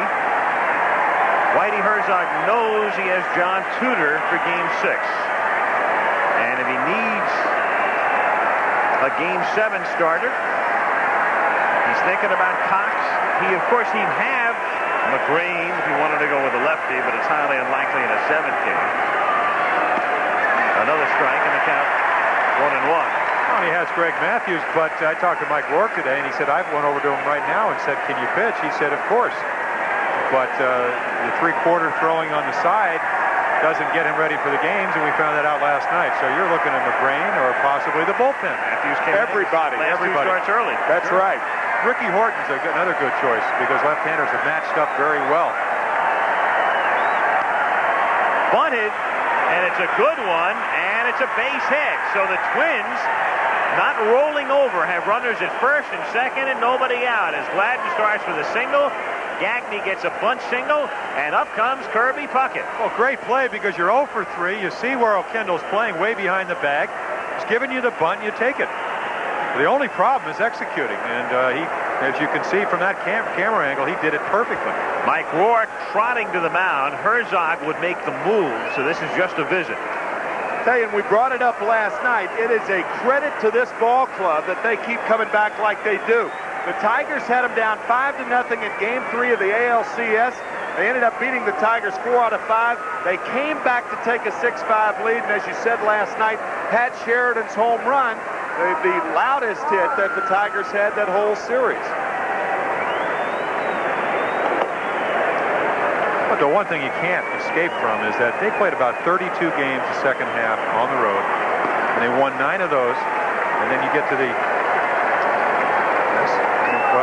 San Francisco in the 7th important game, a 6-0 shutout. So it looks like they're going to give an opportunity to really, at least at this point, to get into the 8th or maybe through the 8th, depending on what happens. They just haven't played well on the road, as pointed about Minnesota. They did it against Detroit, winning 2 out of 3, but now they've lost 2 in a row and are looking at another one. Whitey might be thinking here, Cox pitches to Puckett, Daly comes in to face Herbeck, and then he goes with Worrell. Right. That's a fly ball to center field. McGee is there, and that's the first out. So 1 away, and now Kim Herbeck comes up. Herbeck is 1 for 3. Well, once again, where do you go when you need a good pitch to Puckett? You go inside because he's swinging at a ball. That ball's about 6 inches off the plate. And it's, as Rick Rennick, one of the coaches said, when he's hot, he can hit that pitch, but he's not hot. Meanwhile, here comes Whitey, and as we suspected, he was going to face one more man, and he's going to bring in the lefty. He's going to bring Daly in here. He's also going to make a double switch, bringing Lindemann in to play first base. As he tells Ken Kaiser exactly what he'll do. So Daly will come in to face Herbeck. Then you'll probably see Worrell to face Gaetti, and we'll be back.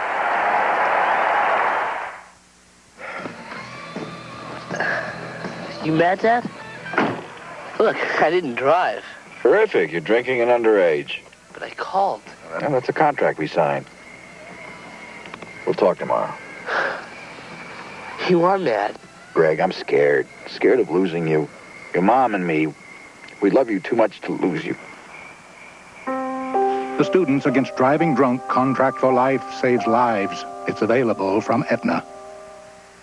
The advanced new Chevy half-ton is all new. Ford isn't, and the advantages stack up. Chevy gives you new 2-tier loading. Ford doesn't. More 2-sided galvanized steel, a bigger, heavier frame, and on top of it all, more standard power with Vortec V6. Want a load of new features?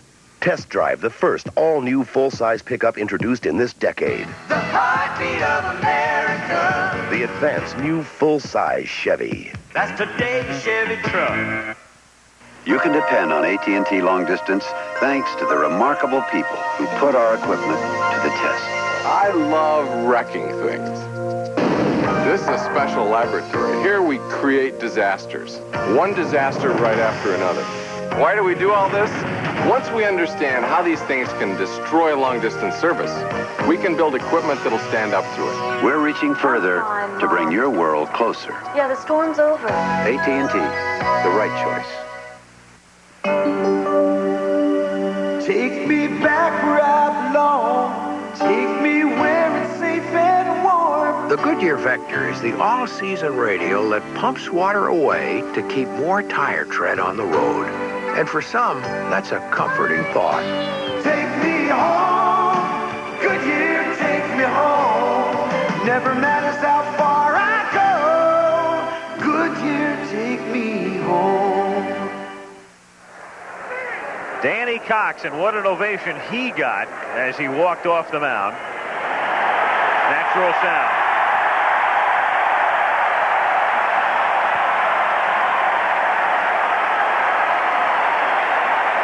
Changes for the Cardinals.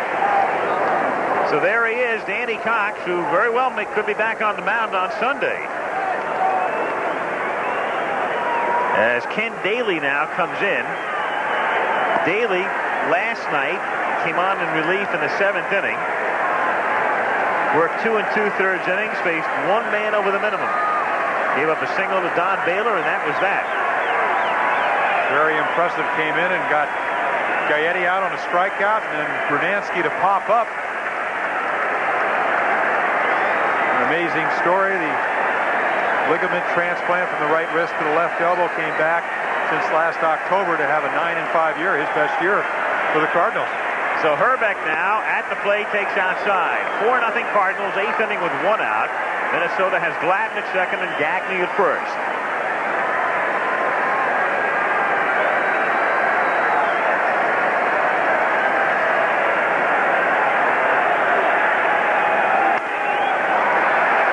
Routine for McGee.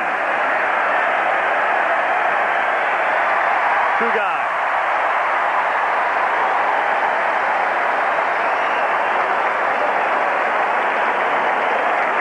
Now Gaetti, now Herzog, now Worrell. And the Cardinals are 4 outs away. Yes, Mrs. Ferber. I'll be right over. What's up?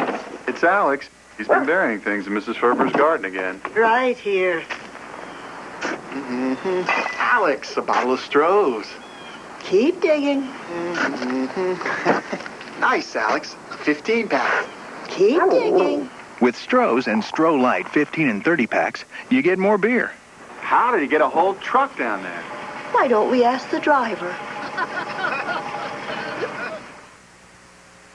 The outlook for financial markets is encouraging.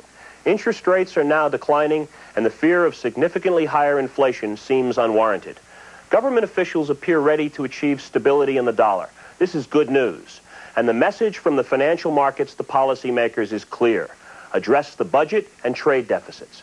At Merrill Lynch, we are confident, indeed optimistic, about the resiliency of the financial markets and the environment ahead for investors. Here's to the winners, those who move mountains. Here's to the miracles they make us see. Holiday Inn welcomes you, the people who know that winning at life is working hard at it and living it fully day after day. Here's to the winners, all of us can be.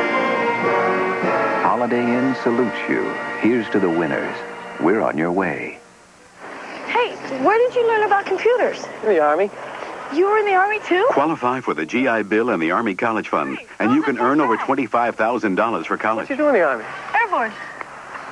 You used to jump out of airplanes? Lie down. Bend over backwards. Stand up. Now, disappear. The new Duracell Flip Pocket Light. Big man out of the pen, Todd Worrell.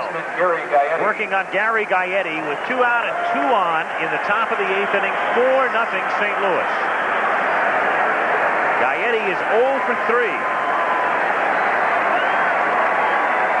Worrell, the Rookie of the Year in '86.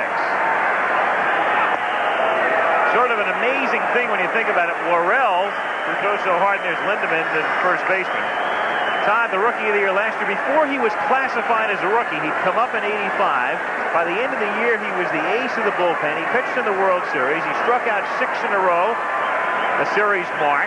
He was also involved in that disputed play on the Orta ground ball at first. He did all those things before he was a rookie, only because he didn't pitch the minimum number of innings. 1-1. And then when he became a rookie, he led the league in saves. Yeah. Had an off year this year, only 33. Now this is about 98 miles per hour. This is one of his strengths, getting the ball away. The other night he came in on Gaetti, and that's the controversial play, the line drive that Oquendo snagged. Controversial in the sense that we didn't think he should be playing down the line, and he's not playing there tonight. And it's 1-2. On top of all that you said, he was the first pitcher to be named the Rookie of the Year after pitching in a World Series. He had a whole career before he was a rookie. Very confident. Said the more he works, the better he feels. So he pitched tonight, Game 6 if needed. Game 7 if you need me then too. Can play right field. Another thing he did before he was a rookie, he was the winner in the pennant clincher against the Dodgers in the playoffs, and Clark hit the home run. 1-2 pitch coming up. 2-2. Tony Pena might need a chiropractor tomorrow after that. I mean, he's rubbery, but that tested him. Well, it's an idea of how hard Worrell is throwing. A catcher like this catches it in the web, and look at the momentum that Pena has. Caught that one by the seat of his pants. A normal human has 6 cracked vertebrae. To center field and deep, very deep. McGee goes all the way back, leaps and has it. And then it comes out of his glove, so it's in play, and Gaetti winds up at third. It looked like Willie was going to be able to come up with the ball, and all of a sudden it came loose. So the Twins pick up 2 and have Gaetti at third as McGee goes all the way back and can't hold on. It appeared that the ball hit the heel of the glove. A lot of times outfielders expect it. Yep, it hit the heel of the glove, then rolled around and then came out. Well, back to the wall. You can see his right hand feeling for it. Doesn't quite get all the way to the wall, but you can see him cushion himself. And right here, big glove. Sometimes useful, not on that play. Ball came right out of it. Oh, that's an amazing picture. He never had control of it. It's a 3-run home run in the Metrodome. It's only 408 feet. Well, you just think about it. The heel of the hand is the hardest part of the hand, and the heel of the hand in the glove, that's the hardest part. And that's how the balls get jarred out of the glove. Rarely in the webbing, unless, of course, you run into the wall, and the wall had nothing to do with that play. 2-run triple, 4-2. Another look. Talking about gloves, one of the great center fielders that I played with, for that exact reason, took the heel out of his glove. So therefore, all he had was pretty much web. Makes a lot of sense. Paul Blair. In fact, all the great players that I played with, Brooks Robinson, Mark Belanger, guys that won gold gloves, as you look at Willie McGee, had small gloves. They used to really almost have a pocket where if the ball got into it, very hard to get it out of it. Like a cesta almost. 1-1 is outside, 2-1 on Brunansky, who represents the tying run. Gaetti at third, 2 down. Think about the hitting of Gaetti, and I'm sure Tom Kelly happy. The other night, he almost turned Oquendo over with that line drive off Worrell, and now he takes him deep to center field on the fastball away.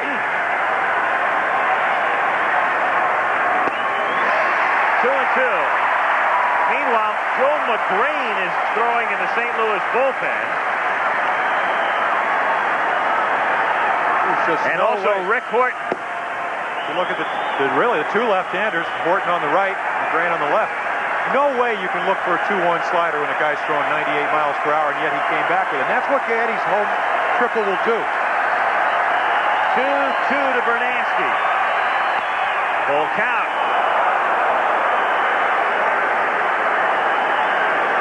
Brunansky, 32 home runs on the year, and they've pitched him great in this series. They have thrown the breaking ball down and away, hardly given him any balls in the middle of the plate to drive. You're wondering 3-2 what Worrell will do. Will he come after him? In the air to center, playable for McGee, and that's that. But the Twins have the lead. Get 2 after 7.5. St. Louis 4, Minnesota 2. Peter said I could have anything I wanted. So I took his Van Heusen shirt right off his back. Van Heusen, for a man to wear and a woman to borrow. Really, Norton, you'd think you'd never had ice cream before. Oops. There's only one camera system you can buy that lets you hold the picture in your hand while you still hold the feeling in your heart. The Polaroid Spectra system. Reach out and touch somebody's hand. Make this world a better place. If you can. Now, every time you use MasterCard, we'll donate money to 6 worthy causes. Look for the balance and help choose where the money goes. Reach out and touch somebody's hand. Choose to make a difference. Choose MasterCard. Sir, would you choose hamburger A, a Wendy's hamburger that's made fresh, or B, one made earlier so it's dry? B, because it's dry, like Mom used to make. I remember as a boy, she'd make dry roast beef, dry gravy, the driest turkey you ever tasted, and stuffing, dry as a bone. And on birthdays, it would take 8 or 9 glasses of milk just to wash down the cake, you know? But most people don't like dry food. Yeah? Maybe that's why Dad left. Most people like the taste of hot and juicy hamburgers, like Wendy's, the best burgers in the business. For the first winter ever, there's actually an antifreeze that will guarantee your radiator. The antifreeze, new Prestone Advanced Formula. Use it after using Prestone Super Flush. And should our protection fail, no matter which model car you have, we'll pay for your radiator repairs. New Prestone Advanced Formula. The antifreeze that guarantees your radiator. Well, the McGees still can't believe it. Neither could the crowd, and we called it as a catch initially because with the naked eye, that's exactly what it looked like. But it rolls around and comes on out. Does everything right except catch the ball. It gets back. I think the momentum of really trying to go back and the ball makes his glove hit the wall, and then you can see right there the whiplash of the glove. Disappointed, frustrated, because what it's done really, and not that he should have catched it, is put the Twins back in the ballgame. And the crowd response was for a spectacular catch, and then almost in disbelief. What's the ball doing rolling back toward the infield? Yeah, it would have been a terrific catch if he comes up with it. Bottom of the 8th inning. Ford to lead off. Ford, Oquendo, and Pena with Reardon working. 4-2 Cardinals. When the Twins bat in the 9th inning, they're at the bottom of the order. They are 7, 8, and 9. The spot's occupied right now by Laudner, Lombardozzi, and Reardon. And on the bench, left-handed batters, they have Smalley, who's the switch hitter, Randy Busch, and also the switch-hitting Newman. Strike. On the other side, they've got Don Baylor, the right-handed batter, and Mark Davidson. 1 ball, 1 strike.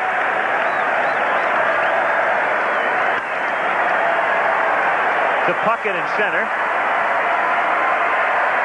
1 gone. Third baseman, Jose. Ford is out, number 1, and Jose Oquendo is the batter. Oquendo 2 for 3.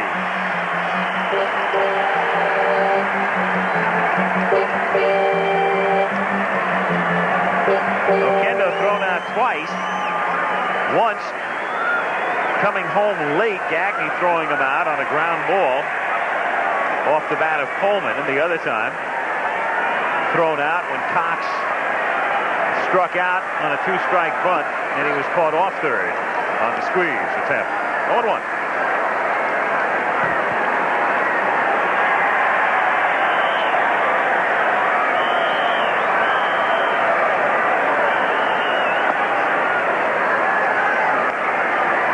Jose Oquendo.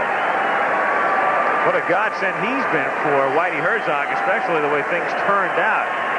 Late in the year, they can do so many things with him, and he's been alternating between right and third in the World Series. And he also alternates between right and left sides of the plate also. And it's an interesting story about how he became a switch hitter. We talked earlier about Jim Fergosi, who was the manager of the Louisville Cardinals, a AAA affiliate, a couple of years ago. Whitey Herzog and the Cardinals played an exhibition game down in Louisville. And Jose at the time was batting 190, and Whitey said, Jim, if he's going to hit 190, he might as well do it as a switch hitter. If you remember, he was a switch hitter. He tried it for the Mets, but it was on the big league level. And Oquendo gone on strike, so 2 down here in the 8th inning, and Pena the batter. There are a lot of things you could do in the minor leagues where you don't go through all the pressures and rigors of having to win. Because in effect, that's really what the minor leagues are. They're a training ground to win in the big leagues. And develop players. Right. Didn't hit enough, or he'd probably still be with the Mets. Apparently, Davey Johnson did not think that. If you look at Joe McRae, didn't think he was going to hit. A lot of people think that he could be one of the better shortstops in the National League, but not playing that position, nor will he here in St. Louis unless you pinch hit or you take him out and rest Smith. 2 out, bases empty, strike to Pena. Should note, by the way, talking to Herzog before the game, he got a telegram last night. Even the fans are always sending telegrams with advice. He got one last night that said before the game, don't play lawless. Kelly got one that said, we're behind you all the way, let's do lunch, signed by 3 secretaries in Minneapolis. Of course, Tom is very happily married with 2 children. It's unusual that they say do lunch in Minneapolis. That's what I was thinking. I mean, that's an L.A. term, isn't it? They must have heard you and Steve Zabriskie when you did about 15 minutes during the summer. There's Lawless.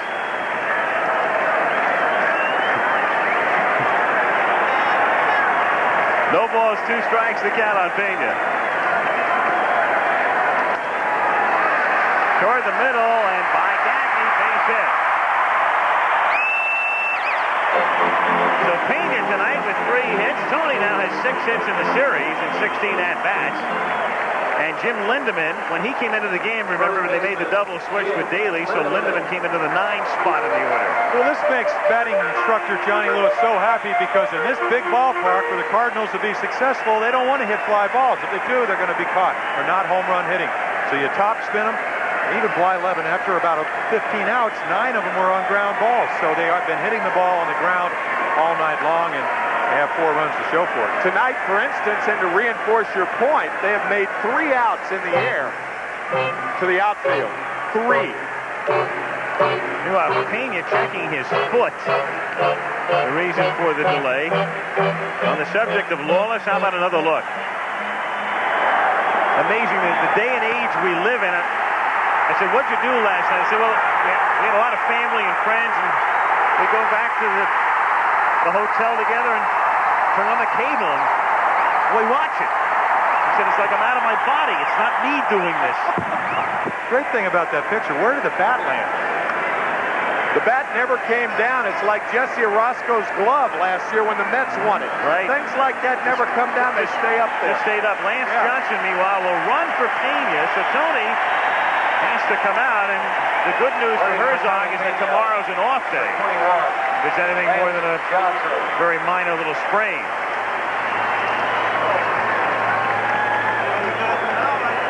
And that means it should be Steve Lake coming in to catch in the 9th inning. They also have Tom Pagnozzi as a catcher. Strike, and the count 0-1.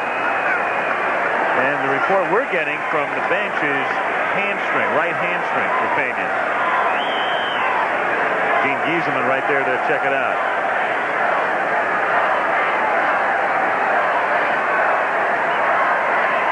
Johnson goes, Lindemann swings and misses, and the throw is too late. So Lance Johnson, yet another typical Cardinal rookie, speed, singles hitter. As a matter of fact, this is his first appearance in the World Series, and on the second pitch, he gets a stolen base. The only player on either side not to be in a ball game yet, John Morris with the Cardinals. Really haven't had a chance to use John Morris, whose strength is coming off the bench as a pinch hitter. Cardinals with 5. As Johnson makes it 5, but Lindemann strikes out and can't cash him in. So the lead is still 2 as we go to the 9th. Hi, I'm Charles Seaver, builder and artist. My little brother Tom is a major league pitcher, a strikeout artist. So a lot of investment firms would love to help him manage his money. But I found a firm that's happy to help people like you and me too, Dean Witter. They're helping me plan for my children's education and my retirement. Maybe I haven't won 300 games, but Dean Witter always treats me like an all-star. You're somebody at Dean Witter. A member of the Sears Financial Network. Every day at 7 a.m., over 6 million people wake up ready to battle plaque, armed with Listerine. Listerine reduces plaque by up to 50% over brushing alone. For better oral hygiene, fight the battle against plaque and bad breath with Listerine. Winter allergies and colds. The sneezing and congestion can make you feel miserable. For relief, discover Benadryl Decongestant, combining Benadryl with the decongestant found in the leading cold medication, Benadryl Decongestant. Every day, over 30 million AT&T calls go through on the first try. Thanks to a remarkably intelligent network that forecasts traffic, anticipates tie-ups, and determines the quickest way around them. All in less time than it takes to dial. The AT&T network, you can call it the mastermind of long distance. Glad I got through. We're reaching further to bring your world closer. AT&T, the right choice. Radio Shack's sale price Tandy 1000 TX brings the gift of a true high-speed business computer to your home affordably. PC compatible, easy to use, with 7 ready-to-run programs for the family. Keep a budget. Write term papers. Even create graphics or learn music. Save $250 on the high-speed Tandy 1000 TX, color monitor included, only $1249. Tandy Computers, because there is no better gift value. Only at Radio Shack. Al Michaels with Jim Palmer and Tim McCarver, Game 5 of the World Series. The St. Louis Cardinals on top by a score of 4-2, and Al Newman to pinch hit for Tim Laudner, who was 0 for 2 tonight. And what Kelly's doing here, down by 2, Laudner is the all-or-nothing type hitter, strikes out a lot, has power. Steve Lake is the new catcher. He needs a base runner. So Newman comes up and takes a strike, and he'd also rather have a left-handed batter up there.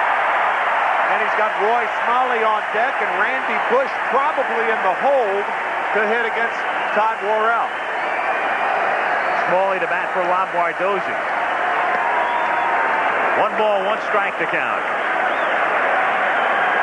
And as my old skipper would say, you can't get in trouble until somebody gets on. And that's what Todd Worrell wants to avoid. 1-2.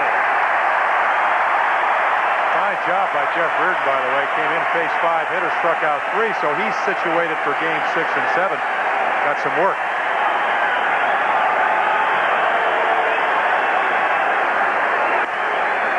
Routine for her. 1 guy.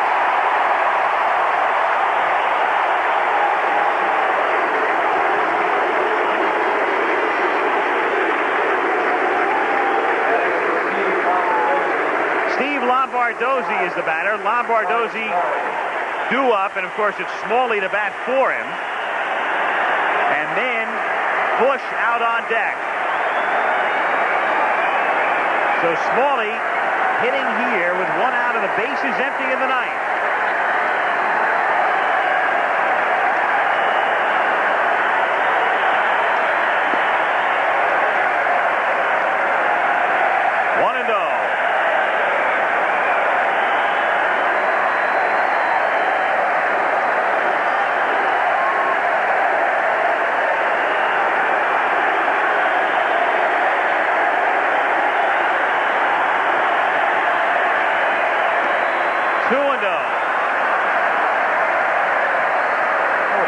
Taking a double in the second game off Worrell. Sweep is the chant we heard in Minnesota the other night, and we're hearing it now in St. Louis.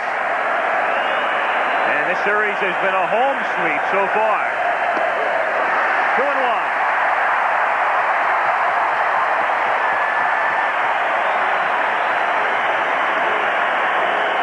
Sixth game is 3:30 Eastern, 12:30 Pacific on Saturday.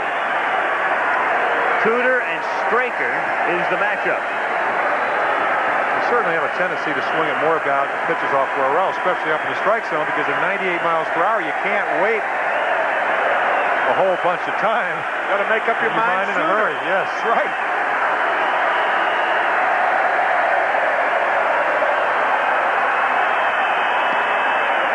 Three and 1 on Smalley. Johnny Lewis and Red Chainbeams, trainer Gene Gieselman, and Nick Leva, Mike Rourke, and Herzog. Tom Kelly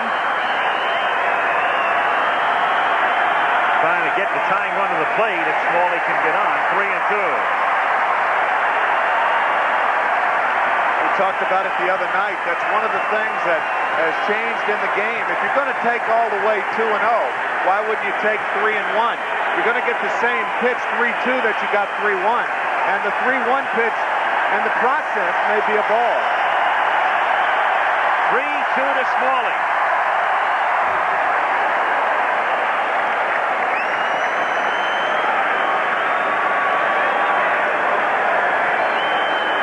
Tell you, excuse me, Jim, the Twins are so dominant at home, they may be the only team in World Series history going back home down by a game and thinking they have an edge. I think they really believe that. Kirby Puckett. Smalley, who doubled off Worrell as a pinch hitter Sunday night, fouling a couple away and hanging in. 3-2.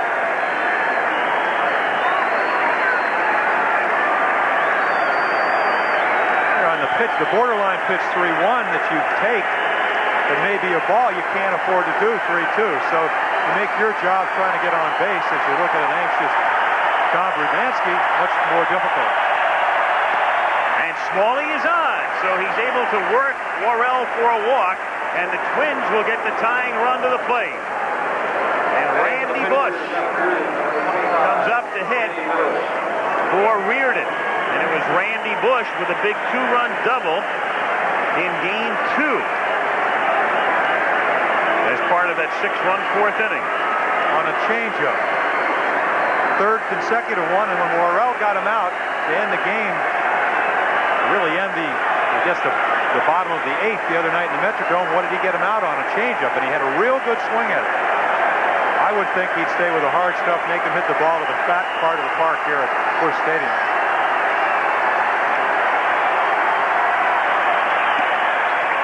1-0. Lindemann at first base playing Smalley way behind him. No idea about holding him on. You go on the theory that Smalley's run is no good. Cardinals up by 2, and now it's Mike Rourke again to talk to Todd. Probably more about mechanics than the fact that Randy Busch hit 11 home runs, and they've already gone over those scouting reports, and looks to me that he's having more mechanical problems than knowing where to pitch him.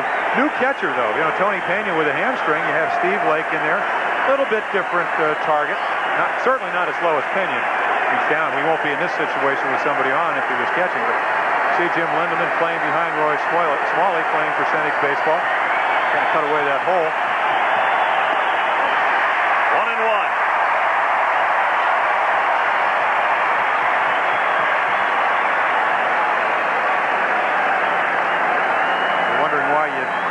Take now is because you have the tying run in Randy Busch at the plate. You want him to be aggressive. Certainly want him to swing at strikes.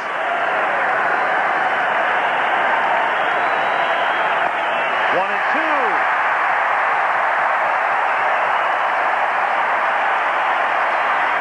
On deck is Gladden.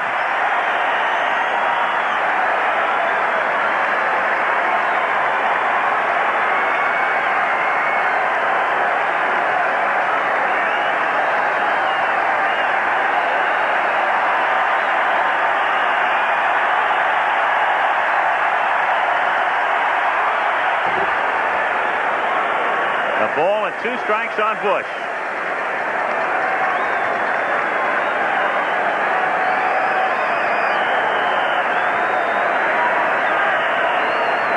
Looks like Greg Nettles a little bit, doesn't he? Yeah, somewhat.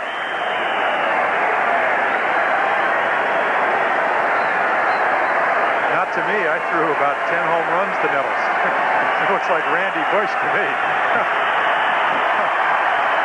1-2 the count.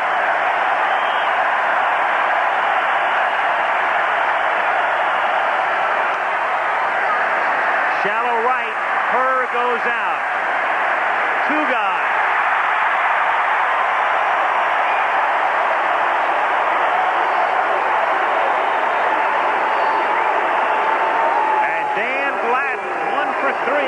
plus a walk. 2 gone. Smalley at first. Tying run at the plate.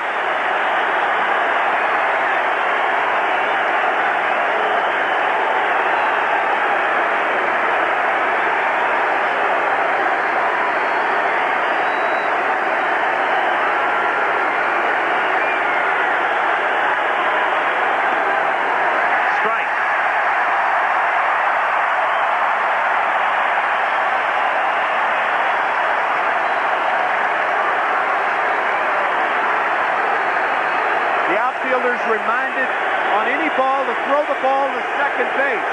Remember, Smalley's run does not count. Gladden's does. 1-1. That's why it's proper to play your outfield deep in situations like this, similar to guarding the line philosophy.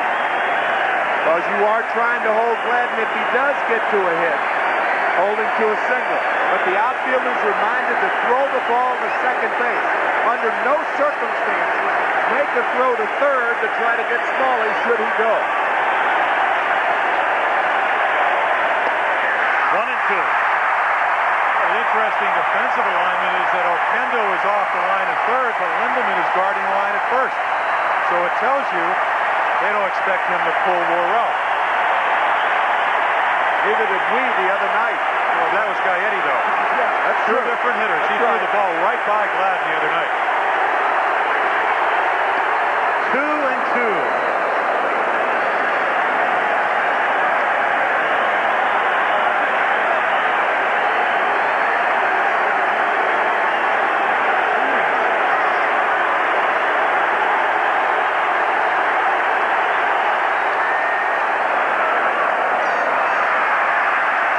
Still 2-2.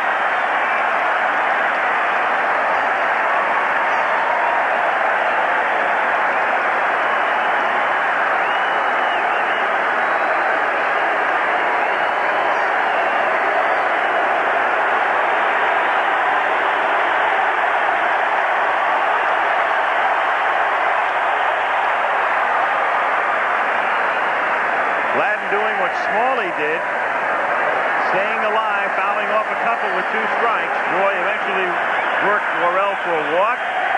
Gladden trying to keep the Twins alive in this one.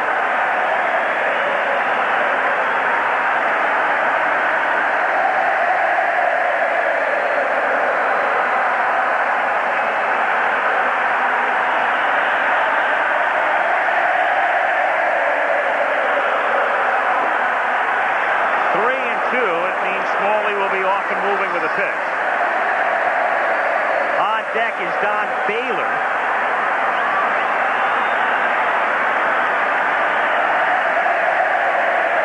Baylor would bat for Gagne.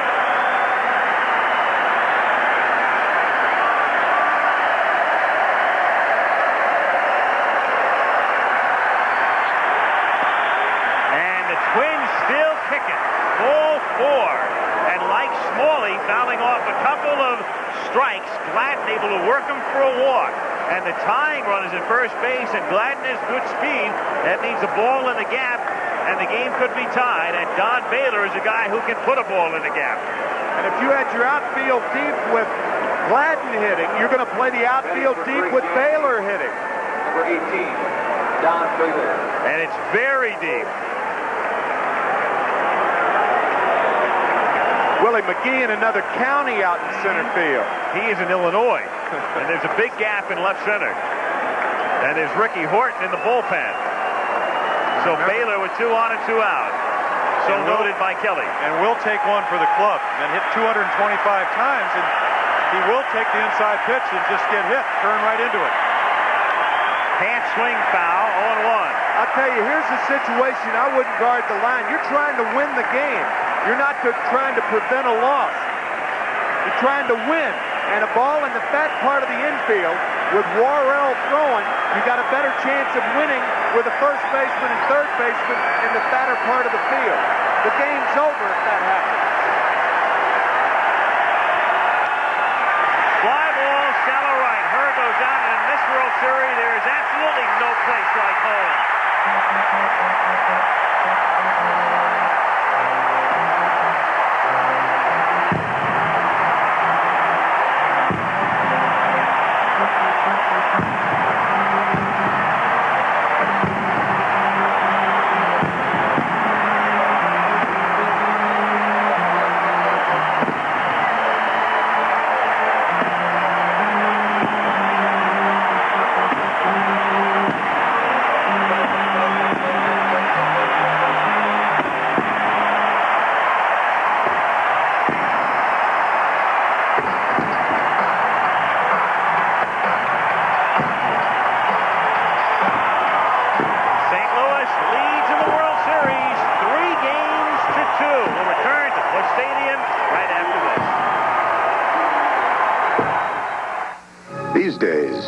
information bouncing off a satellite is not exactly front-page news. But when it's headlines and pictures, ball scores and stock prices, that is news.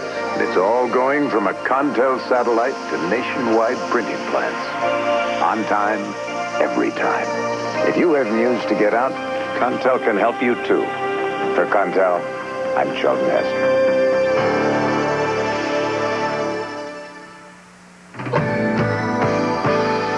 Reach out and touch somebody's hand. Make this world a better place. If you can. Now, every time you use MasterCard, we'll donate money to 6 worthy causes. Look for the balance and help choose where the money goes. Reach out and touch somebody's hand. Choose to make a difference. Choose MasterCard. The test of a great airline is not just how fast it moves you in the air, but how fast it moves you on the ground. That's why at some of the busiest airports in the world, United Airlines offers you the most advanced baggage systems, faster ticketing and boarding procedures, and the most spacious, convenient, efficient terminals in the business. United Airlines. From the ground up, rededicated to giving you the service you deserve. Come fly the friendly skies. Here we go. A hula hoop. What would you do for a Klondike bar? Would you try a hula hoop for a Klondike? Can I do something else? Not if you want the Klondike. Hey, you're pretty good. There's something wrong with this hula hoop. I don't think it's the hula hoop, sir. You got it. And so do you, Soda. For that chocolate-coated ice cream, loaded big and thick, no room for 6. What would you do for a Klondike bar? Sure, everybody's good at this part.